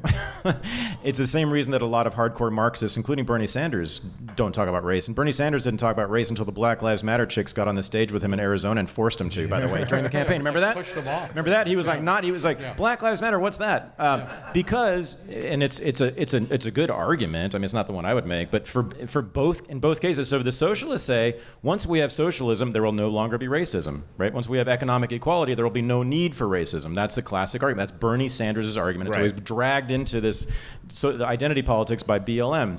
I think that a lot of hardcore libertarians, especially some ANCAPs, especially some people around the Mises Institute, but others, say similar things. They will say, once the state is abolished, right, we will have no racism because we will have freedom, and then no one will need to be racist. And I think that might be a problem. Well, I've never actually heard anyone from Mises say that. Or sexism, I've heard them or any say, negative cultural norms at all, right? Well, so what I heard Murray Rothbard write, what I read Murray Rothbard write, was that the Black Power movement and the Black Panthers were absolutely right when they said that the police don't work for them. He was like, you're right, the police don't work for them, don't work for you, and you should leave this system, and you shouldn't be like responsible to these police. You should develop your own police networks. I heard Ron Paul say that to him, Martin Luther King was a hero because he like his message was consistent with nonviolence and peace. So I don't know. I haven't actually heard them say anything like that. What I've heard Ron Paul say is that, who isn't technically Mises Institute but is associated with them, what I've heard him say is that he thinks racism is essentially a form of collectivism, and that it's kind of evil and repugnant, and that you should judge people as individuals. But I don't think what I've heard a lot of different people from the Mises Institute argue is that the best way to deal with the problem of racism is to have a market, and as free a market as possible. And by the way, if you don't think that's true, I mean, just look at the world. If you don't think that the free market is the best solution to racism, just think about it this way. Go on YouTube, look at every political video from the left and the right and the alt-right and Trump and what's the name of these four congressmen, the squad. Yeah. So the squad versus Trump and all this stuff. And look at all this stuff, and you could be convinced after a YouTube journey that we're on the verge of a race war in this country. But then after that, go outside and go to the fucking store, and you see people of all different races, of all different religions, all that, and it's kind of fine, because like you're trying to buy something, and they're buying something, and you're going home, and no one really cares. That is the market versus the political. So that, I've seen that point made many times by people at Mises, and I think they're more or less right. Amen, brother. Now, also, let's see. Like Marxists, libertarians tend to dwell on what sucks right now and tend to complain quite a lot. Now, I agree with them in many cases, and that's what we've been doing for a little more than an hour here. Yeah. How much the world sucks and the state sucks. To be fair, it seems much longer. Yes. Can I say, though, and please finish, but this is where I think Nick and Reeves Magazine are at their strongest. Yes. Is they're the best in the libertarian world at celebrating what's going That's good. right. And so, what we're doing, that's well. Yes. I love that about them. Yes. I think that's the best. Now, Nick, you said something very interesting and exciting to me about 20 minutes ago, which was maybe we should be talking more about creating alternative communities, alternative ways of life, right? I love that idea. Do you have any specific ideas about what to do there? Well, you know, this... Because I do. Yeah, okay. I'm happy to hear what yours are, but it's, you know, this is the... it's cheesy now, but something like Burning Man, not as a place that you live year-round, but as a demonstration project of just, you know, changing it up every year and getting outside of your own head for a while or doing something like... And, you know, and it started as an art project. The whole point isn't that you just go there and do a lot of drugs. You know, it's that you go there and do a lot of drugs and then do weird art, you know, or something like that. I think that's models. I was talking to some people who have a commune in upstate New York, and like they go up there and they do various things. You know, you know, any number of things like that. I like, you were talking to me the other day about cryptocurrencies that... Yeah, well, why don't you explain? Yeah, so I mean, this type of thing is, you know, there are so many, and you know, I think Dave was getting at some of this too. There's just so much technological innovation that makes things possible, linkages and connections and ways of communicating and finding like-minded people that didn't exist before. And we realized that instead of only having, you'll love this because we're about the same age and you grew up in Berkeley. I'm a big fan of Steppenwolf, the Herman Hesse book. It was like a really important novel to me as a kid. And the whole point of the book is that we are all, and it's really bad. I mean, I only read it in translation. It's dull and boring now, but I think it's powerful.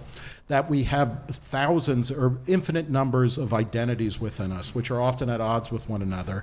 But we should pay attention to all of them, and we should develop as many of them as possible. And I feel like we're in a world now, and this is where I believe in a kind of libertarian intersectionality, the idea that we have multiple different identities, none of them fully define us, they overlap, and we should be kind of exploring all of those and seeing what new third and fourth and fifth terms come from hanging out with our friends who we like about this and we like about this, and then we see people doing something interesting over there in business or in culture or in commerce, and you know you just like we're constantly remaking ourselves because we're incomplete, we're unfinished, we are running out the clock on a life where we have to provide our own meaning. I mean, I'm very much into, I'm kind of like a libertarian existentialist in that sense. I like it. And I think that can provide a kind of humane vision that takes libertarianism from being fundamentally, and I think it is, it's ultimately a political philosophy, but it puts some flesh and some muscles on this skeleton, and it will make it more exciting and more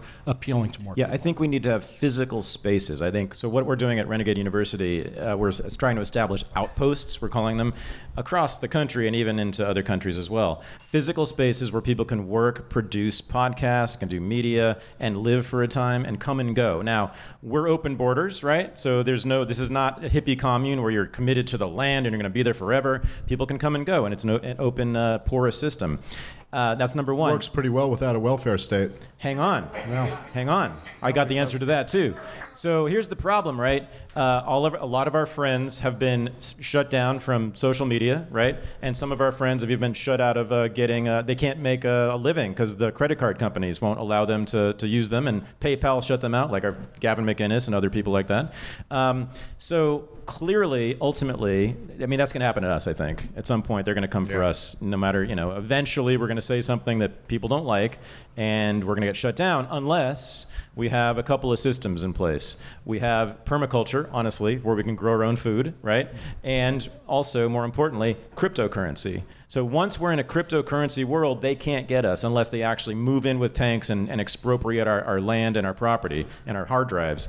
Now, cryptocurrency, for those who don't know, and I'm new to this, but I got very, very excited about it, not by talking to a libertarian who's into crypto, but by talking to Daniel Coffeen, who was one of the guests on the show, who's basically a socialist of some sort, and he has been working with friends on developing a cryptocurrency coin, a community, which is a community in which portions of each transaction go to a general fund, which then funds a internal private welfare state that has unemployment insurance, medical care for those who need it, housing for those who need it, you name it. You can do whatever you want with cryptocurrency that is not statist, has nothing to do with the state, it is totally voluntary, and it is autonomous.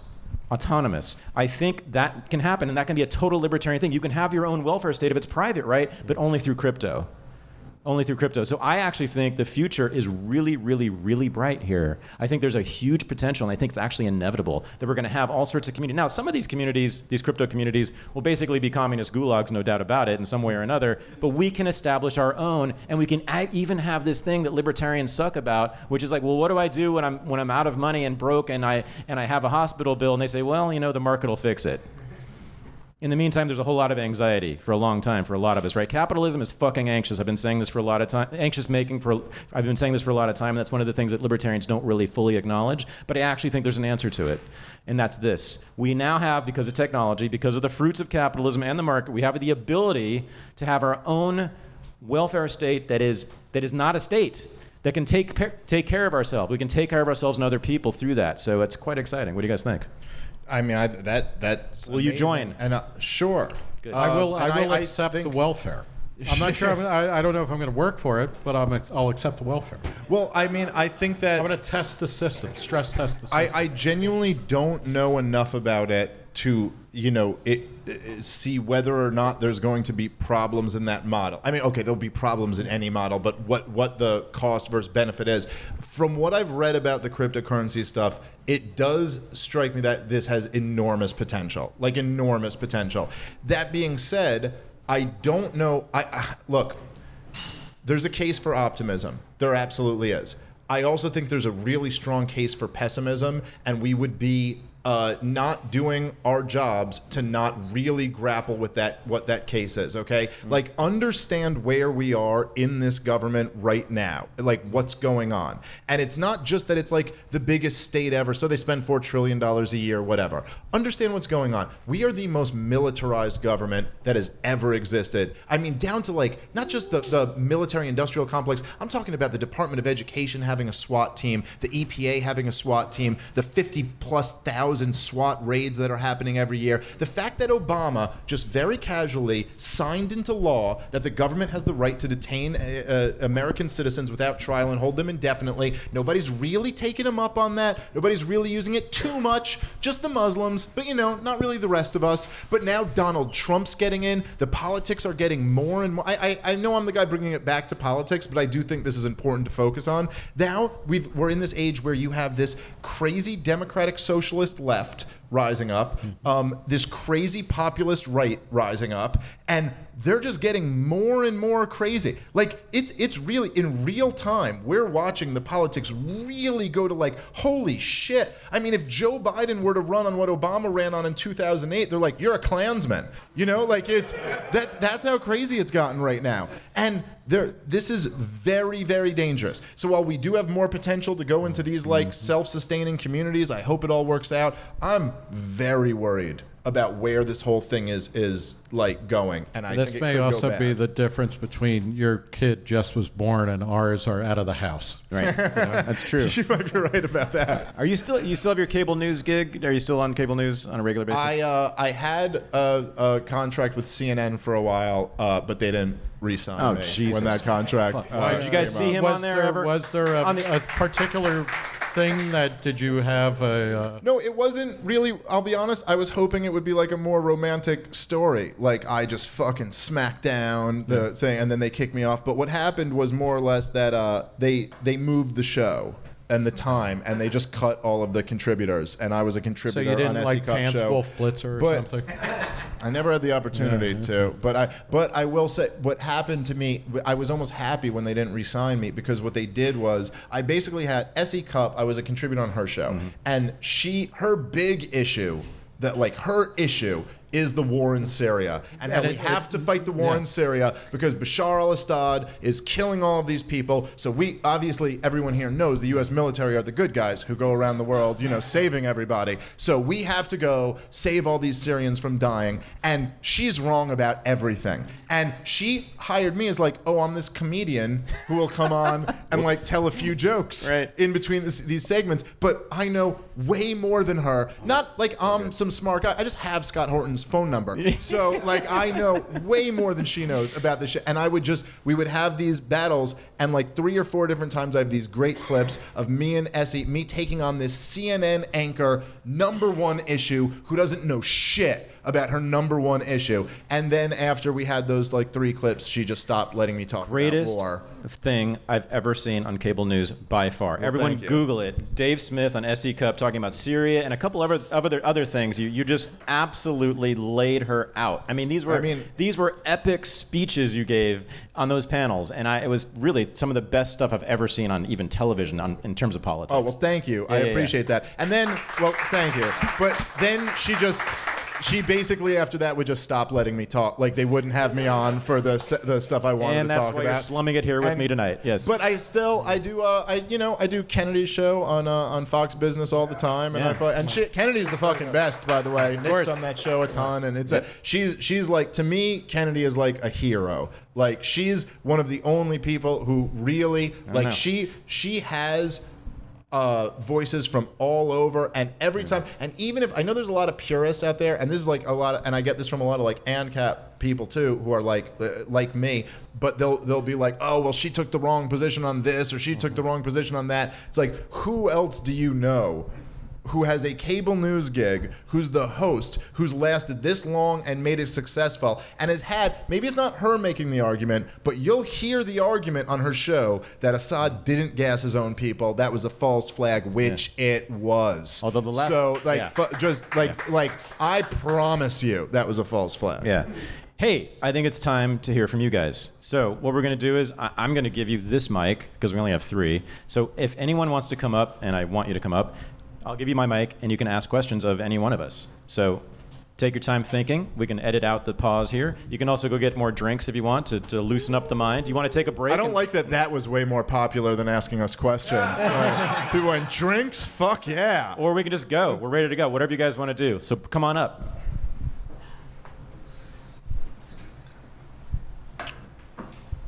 Hey, Dave. My name is Alex. Live in Brooklyn. Dave Smith, Nick Gillespie, say something nice about each other? No, I'm just kidding. But by the way, that's not hard. As I said many times, I was a fan of Nick Gillespie before anyone in the libertarian world knew who I was. I was reading Reason Magazine. I think these guys do incredible work. Reason Magazine is one of the greatest publications in the universe. That's very easy for me to say.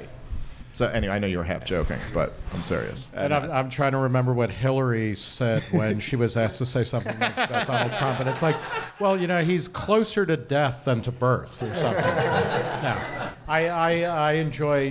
Dave does a stand-up gig at all of the Soho forums, which Reason helps sponsor, which are great, and your podcast is great. And I like what Dave does very much. Cool. So my question is, my girlfriend and I just signed a lease on a teeny apartment in Brooklyn. She was homeschooled partly. I was very conventional, tortured in public school. We both are at the same kind of education level. She did great. She just finished her master's MFA at Columbia. I have a master's. We're constrained in time and money like everyone else. And in the non-zero chance that we have a kid, what the fuck do we do, limited time and resources about the education thing? I know there's a lot of opportunities, there's a lot of new things, but what do you guys think? I know you have slightly different, and Thad, I could add, because since you're a pioneer in this, what should we do? And your son was born when you were at Columbia, or? My son was born when I was a professor at Barnard College in 2001, yeah. I don't know. You guys got the older kids. You answer. What do you do? Right now, I'm trying to introduce orange carrots. Look at what I did, and then do the opposite. Exactly. So what I did was I'd put my kid in prison for 13 years. Yeah. Now, that wasn't entirely my choice because there was this other person involved in it, in the decision-making, known as my ex-wife. So I couldn't really convince her to do anything unusual like that, to take him out of a public school, and I regret it. I hated it every single minute, but I really had no choice. Also, here's the worst part. He wanted to go to a public school because he thought that's how you got socialized. Right, because that's what he learned, and that's from the culture. So that was a really hard thing to overcome. There's a really good book that just came out called Unschooling. Okay, and I actually find the unschooling movement really kind of interesting. It kind of came of age in the 1970s, but it has older roots, and it's gone through various kind of revolutions and stuff like that. The one problem with that, and it's where, and this goes to the way you were talking about your nephews. I mean, young kids really want to learn. And this book, what blew my mind in it was that it had a description of how kids learn how to read and do math without instruction. And I'm like, that can't possibly be fucking true, but it is. Having said that, the problem with that is I do think that's a model that requires having one parent be basically a full-time attendant to the kids. However, there is a network, two networks, large national networks of basically unschooling schools. In fact, we're Unregistered. We're working on with the Hudson Valley Sudbury School, which is an amazing place, and it's part of a network of schools. There are about 30 or 35 Sudbury schools around the country, and then there's another one called the Liberated Learning Alliance, I think, Learners Alliance. Yeah. Again, a national network of schools. The Sudbury School is really radical. It is the students run the school. That is K through 12. There is no segregation among the ages, which is nice too. People said, I forget who said this, but it is the craziest thing to segregate these children by age. So you can only speak to the people who are your. Can you imagine if you can only speak to people your age? Right? What a great way to retard children's development, right? To not allow them to speak with adults or to help younger people or anything like that. So if you go to the Sudbury School, you walk in the door, I actually wept because it was just pure freedom. And there's some problems there, but the kids run the joint. I mean, they make the rules. They actually do hiring and firing of teachers. It's a little much. The only problem I have with it, the Sudbury model, and I spent a whole day there making an argument to the 5-year-olds and 6-year-olds and 7-year-olds and 8-year-olds. We're like, no, you're not getting hired. No, I know. That democracy, kids, is puritanical, because now have you noticed that when you're actually making decisions in the community forum that you can't play anymore, that it's work, kids. So I kind of was planting the seeds of anti-democracy, because that's what I do. But nonetheless, the Liberated Learning Schools, as far as I know, I haven't visited one yet, but I think there's none of that democracy bullshit. They just basically let the kids do what they want. And in both schools, the Sudbury School in Hudson Valley, I swear to God, has an entire room devoted to video games. So there's just monitors, and I swear the kids just, if they want to, they can spend all day long playing Black Ops. No kidding, just video games. And there was another room where they were just playing Dungeons and Dragons all day long, led by one of the teachers. You can go into it's next to the woods, it's in the Hudson Valley. You can go into the woods, and there's just a boundary that you can't even see. So the kids are actually allowed to go by themselves, 5-year-olds, just walk into the woods and be there for as long as they want. They built their own playground too. M. Night Shyamalan movie, though. I don't know. Yeah. Kids. The one thing that worries me actually about radical school choice is so many of the things that I loved growing up, like Pink Floyd's The Wall, or any number of, it's all born out of the oppression and the authoritarianism and the boredom of school. Rock and roll wouldn't exist without kind of public schools just creating a dead brain effect among kids. So you want to maintain the oppression of children so that they can be so that we can have rock and roll? Is that it? That's a dangerous game. It is a dangerous. But then the other thing is that there are already more and more choices within the public school system. There are more and more choices among private schools and things like that. So. Yeah.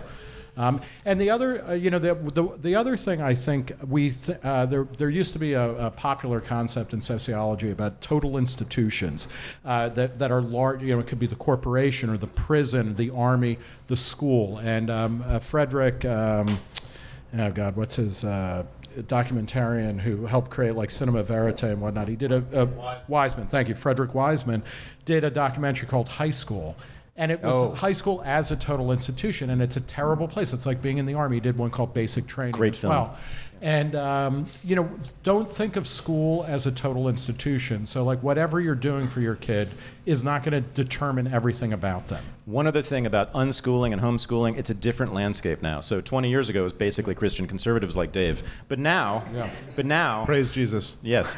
But now, now there are multiple networks of unschooling, and you have lots of parents of all kinds of politics, And I've been interviewing some, and some will be on my show soon.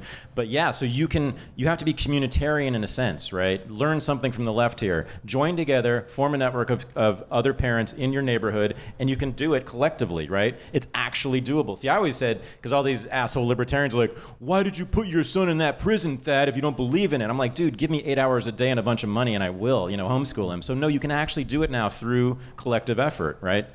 Outside the state. So it is a possibility, and you don't have to be teaching them the Bible either. You can do it with people who actually think like you. So there really is a bunch of new possibilities, brand new, many of them facilitated by technology, but there's a lot of things you can do with children that will keep them out of the state and keep them relatively free. Yeah, I love all of that. I think that's great. I think there's a lot more options that are arising. I know, like the Ron Paul wrote a book about this, has a homeschool curriculum. There's just interesting things out there. I would say this, right? Just think about what public schooling really is. And the best thing I've ever heard in my life was Tom Woods' analogy about, which is just, I think this is so fucking brilliant. But he goes, say it wasn't the government that ran the schools. Just imagine it was Walmart.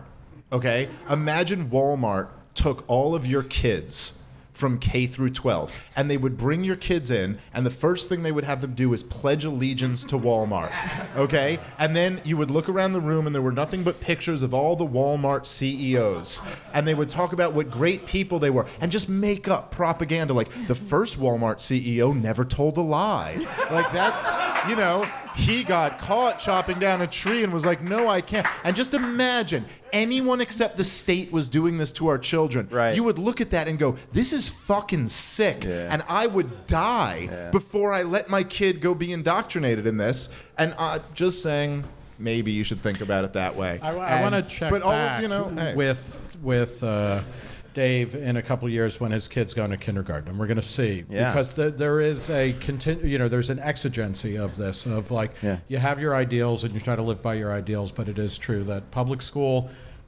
is bad. I think school is bad because public school is doing a shitty version of private school for the most part, but it's kind of an oppressive pedagogy. It's an oppressive relationship, but we'll see. That's a fair point, because I don't, and this is what makes me almost uncomfortable in saying it. I don't like talking it without walking it, and no matter what I say here, I can't walk it because my kid's 7 months old. That being said, over my dead body will my kid be in public school. So when we check back in, I promise you, she's going to be going to Walmart, to the Walmart Academy. I would rather that. I would rather just go to the Walmart school. At least we would all laugh at it. This is almost why I prefer monarchy to democracy, because at least everyone knows what's up with monarchy. That's right. This king is full of shit. Exactly. In democracy, like, the government is the people. Exactly. By the way, Renegade University will be having high school courses pretty soon. So. Hell yeah. Anyone else? Come on up, Dutch.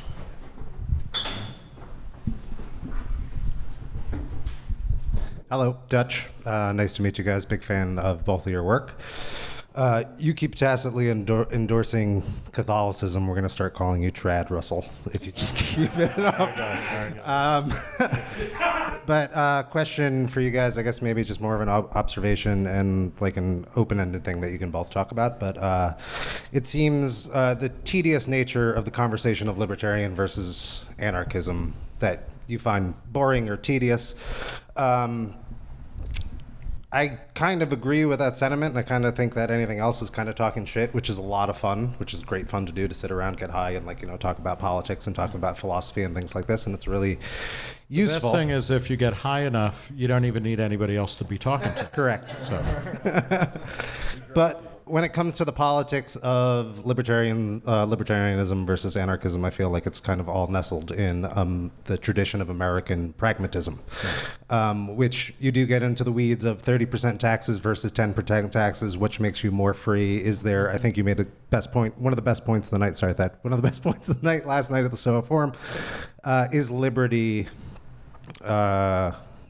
conducive with politics? Which I thought the answer was no, it's not. Right. So all of that being said, even if it is just fun talking shit, what is the importance, and is there any value or utility to intellectual vanguards like people like that are anarchists that may not move the needle politically in any sense that they're going to get Ron Paul elected or not elected?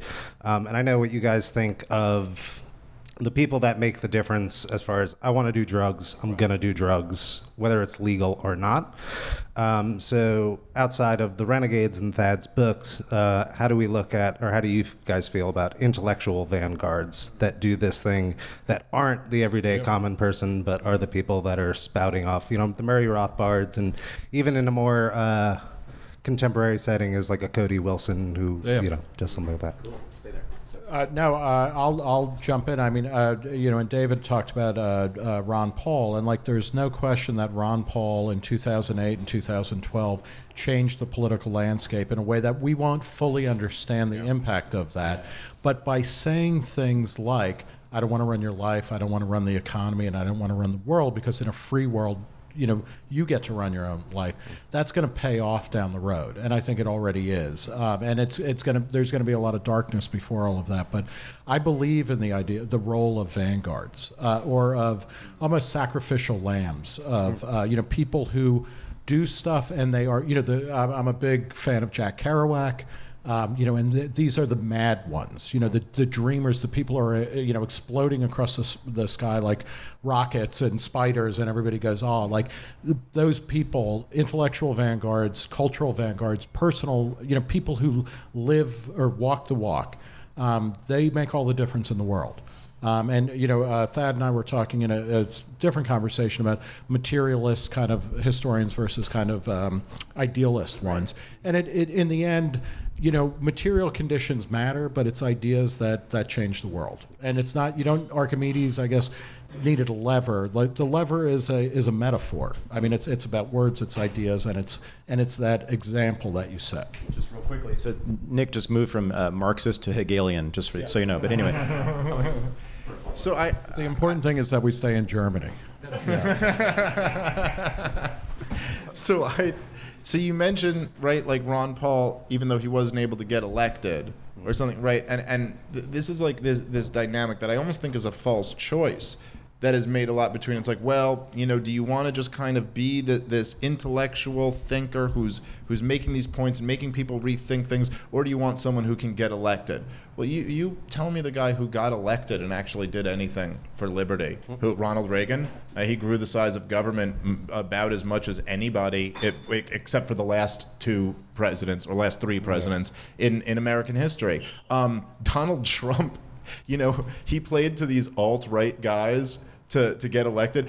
Donald Trump's first foreign trip that he went on in his first year of presidency, he dropped, all this like Muslim ban and radical Islam. He dropped off $100 billion in weapons to the most radical Islamists on the face of the planet, the Saudis, and then went and kissed the rings of the Jews in Israel. So do you need any better proof that democracy doesn't work than that?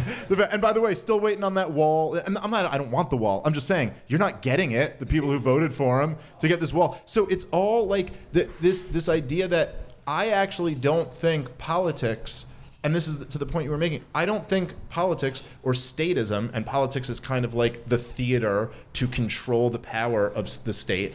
I think this is the antithesis of individual liberty. The idea, it's like trying to turn the mafia into a human rights organization. It's never going to work that way. However, if the mafia happened to have a big show every 4 years where we talk about who the next Don is going to be, and someone wanted to get up there and say, hey, does anyone really have the right to be a Don, and blah, and could change some people's minds, then that's useful. So I actually think the only thing that's useful is people using the political theater to change people's minds. Because at the end of the day, whether through democracy at the ballot box doesn't do anything, but real democracy, like what you guys were talking about before, what the people actually believe, changes everything. So if there's, you could have some brutal dictator who, you know, and 500,000 people show up on his palace, you know, with torches, and they're like, we demand policy X. And then that dictator goes, you know, I've been thinking about it, and I'm going to institute policy X. That's how change actually ends up happening, because the people are over it. And they, so that to me is like, that's all that matters, is changing people's minds. That's all that this thing is all about, to me. Nope, I'm satisfied for now. So democracy, Dave, you're not a fan. No. Yeah, and so I know that about you, and guess what? You guys, you weirdos, you ANCAPs, you've kind of convinced me of this. Nice. That democracy's not so fun. Now, I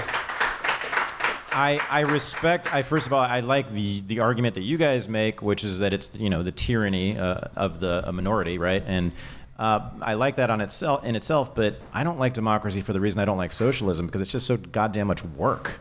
Right? I don't want to manage society. I don't want to decide, you know, which streets are paved. We got to get going. We got to shut this down and go to the block party and vote on everything. Yeah, right? everything. I mean, and the more democratic it is, the more decisions we have to make. And, Well, and you think about the idea, right, like what these democratic socialists propose is that we're going to have the government involved in more and more and more of the economy, but don't worry, everyone will get to vote on it. But how can you possibly expect the average voter to have the knowledge, to have the expertise to vote on how we run the healthcare system and the financial system and the monetary system and go down the list of, you know, everything, the housing industry and all these other things? I mean, it's like, look, this is not how life works. If you're in a car and the car breaks down, and like there's 4 of us in the car, and there's me, a New York City Jew who's never owned a car in my life, and like 2 other people who don't know anything about cars, and one guy's an auto mechanic.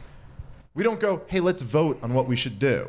We go, you know, so you inform us what is the correct course of action here, and we defer to that person. The And idea then that you we're all say, like, I can't really help change the tire because my back hurts. You go, I have a it's pinched like I'd help, nerve, but and yeah. I would love to. I'll be on traffic duty. And then of course, like to me, the more important principle is the first one that you mentioned. I mean, the practical argument that we can't waste all of our time. You can't expect everybody to all waste their time becoming a politician and voting on all of these things. But to me, the more important thing is just that nobody has a right to vote on your freedom. Now, like that. It doesn't matter if slavery became popular with 65% of the people or 49% of the people. It's just as evil. Who the fuck cares who someone else votes on? By the way, have you ever met people before? A lot of them suck.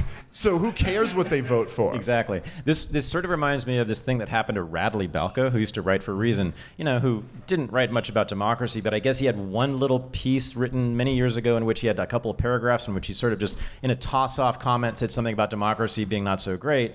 And that was used when he was rising in fame, because he was writing about, you know, the militarization of the police, right, and criminal justice and the mass incarceration and things that the left should love. Instead of focusing on that, they simply cherry-picked. They went back and looked on the Reason archives and found Radley saying something negative about democracy, and that was the reason to dismiss him. Now, was there an argument made against Radley's position on democracy? No. Ask an American, even an educated American, even a socialist American living in Brooklyn, why democracy is good, and they will have no answer. It is religious thinking, in my view. Now, there are arguments for democracy that have been made, but ask an American why democracy is good. You know what I mean? It's blank. And it's not just religious thinking. Right. It's not just religious thinking. It's not even democracy. It's just the word. Like, they don't even associate it with a thing. It's just this kind of like good. Democracy. That's it. So Like God. Bob, yes. Yeah. Bob Murphy said this on my show, which I thought this really stuck with me. But he went, I bet you if Donald Trump came out and said, we're going to have a vote on whether CNN should be shut down, and 60% of people voted that CNN should be shut down, they would say, this is a dark day in democracy. You know what I mean? But that actually would be completely consistent with democracy if you could just get a vote to support it. So it's not even that they really think about the principle of democracy. It, like you said, it's just this religious dogma that you have to support it. Well, why? Why would you support it if it's democratic? Either you like the policy or you don't like the policy. But who cares what 51% of people think about it? Why would that make the difference? Yeah. Yeah. So I think that some people at Reason support democracy, right, Nick? Do you? Do you want to destroy your reputation now too? I was taking a little nap, which was helpful. Were you? Good. I'm glad you're getting older. No. It's good. But no, I mean, I was going to say, I moved back to New York in September after many years away, and I spent all either part time or full time for the past 20 years living in small town Ohio. And even there, I was going to say, I think you guys are hanging out with too many coastal elites, because there's a lot of skepticism about democracy. And I think that most people in America understand, there's certain things that are going to be put up to a vote, but that there are certain inalienable rights, or that there are limits to government, and that you can't vote away certain types of rights and things like that. And that might also just be like the cockeyed optimist in me. But We have time, I think, for one more question. Quickly, though. I'm going to go all the way in the back. Come on up. Or no, right here. This is good. I'm sorry. I wish we had more time, but we don't. Okay. So my question's for Dave, and I want you to know where I'm coming from. It's like you, Woods, Malice, later on Horton, brought me from being somebody who was Googling how to join the Proud Boys to being a fucking anti-war market anarchist. This is the problem. This is what, no one cares enough about what's important kind of thing. By the way, can I just say, and I'm very interested to hear your question, but that really makes me feel good. And no one ever fucking gets that. Right. Because everyone will go, they'll be like, oh my God, Dave had Cantwell on his podcast, or Dave had Richard Spencer on his podcast. And it's like, well, yeah, the reason I have them on my podcast is because I want their fucking audience back on my side. Okay. So, and the truth is that, and so I'm glad, and I don't know what your question's going to be, but I'm just saying it's like, okay, so you think you're just going to be the left and go, you're evil, and that's just going to draw more people to them because you're not engaging with their ideas at all. So that actually makes me feel very good. And I like Gavin, but the Proud Boys your thing question is is going to be whether. Let's get real. I was going to say, is your question can you start masturbating again now that you're listening to Dave's podcast? Okay. Hold on, I'll take that once a week. But that's twice on holiday week. So I've been getting into a lot more of Thad's work, and one of the things that brought me around where I was kind of playing with the ideas to really getting into them was actually your piece for Reason, that 40-minute takedown of Jordan Peterson on postmodernism, right? And so one of the things that I deal with, because I am still a Christian, I don't really identify as conservative, but I am really fond of the bourgeois norms and things like that. But the work you've done talking to sex workers, and I will all day agree with you and with Woods and probably Lou Rockwell, but I don't listen to him as much. But I don't have to say a good thing about it. I just agree that we shouldn't be locking these women up. But at the same time, as long as the majority of people in the room are going to hear sex work and be like, ugh, they're still going to be okay with putting women in cages, or maybe just having the sexist view of women that we should just put the Johns in cages, even though that puts them out of work and is going to leave them so do you think that that's a problem? I'm just bringing it back into that question that got really contentious between you guys, but do you see that as a problem for the Mises crowd? Like you were saying before, being so focused on economics and the market and just saying that's going to take care of everything without deciding to address societal norms and what people do in their life outside of politics, economics, and the state, the size of the state, and the role of the state. So that is a very good question. But so are you asking what I think, I just want to be clear on what you're asking. So is it that look, to me, the libertarian answer to this stuff, and this is what makes you a libertarian, in essence, is that you go, look, I may feel one way about prostitution, you may feel another way about prostitution. We both have a right to feel that way, but people own their own bodies and can do what they want, and no one should initiate force against them. Right. So let's let the chips fall where they may, and maybe your cultural values will win out, and maybe mine will. And the way we can fight for them is by arguing with each other or making your point, and that's that. But are you asking, look, I think that most of the people at the Mises Institute, not all of them, by the way, but most of them, are what we would consider more socially traditional. Sure. And I gotta say, from my own perspective, I hear a lot of arguments out there, and I've gotten into some spats on Twitter. I know you commented it on one thing, and I was like, I'm not prepared to take on Thad right now on this. But I'm not. But I have heard a lot of arguments about how empowering and wonderful being a sex worker is. I'm fairly skeptical of this. My mother was a psychologist. I tend to personally err on the side more of believing that a lot of these women who get caught up in the sex work industry are people who were abused as children, who are recreating their abuse in a dynamic where they take more power. But, that might just be my own personal view. Maybe I'm wrong about that. At the end of the day, to me as a libertarian, it doesn't matter, because I will fight for your right to do whatever you want to with your body, as long as you don't aggress against anyone else. And yes, there are way more problems associated with it being a black market. I know for a fact it would be a better situation if it was legal than it is being illegal. So to make my question as specific as I can make it, because I agree with you, and I agree with everything you said, is the way we think getting in our own way to be able to end the carceral state? The what state? The carceral state. Oh, okay. Mass Yes. incarceration. Yeah, sure. Yeah. And is that a problem that the Mises crowd needs to grapple with and address and come around to Nick and Thad on? I mean, no one's been speaking against mass incarceration more consistently for more years than the Mises crowd. I mean, there might be some people tied.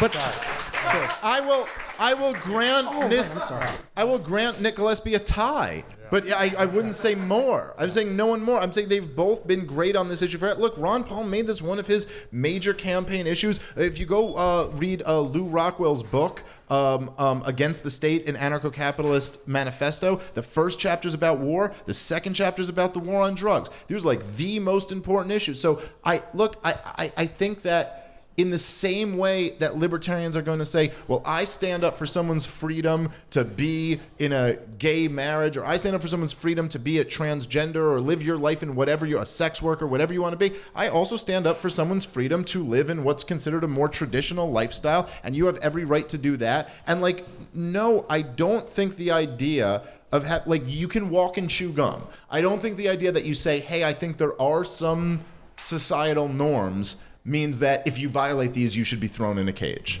I just don't buy that, I guess. I'll just to add to it, and this goes against my earlier discussion of saying ideas really matter. There are material realities that matter, and including, prisons are really expensive, and states are looking to cut money because they're all fucking out of money, and they got to figure out how they're going to pay for these pensions that they've been promising for decades that they haven't been saving for, and things like that. One of the things that is genuinely great about the current moment, and there's a lot of reasons to be worried about the future, is the carceral state is being both dismantled in many ways.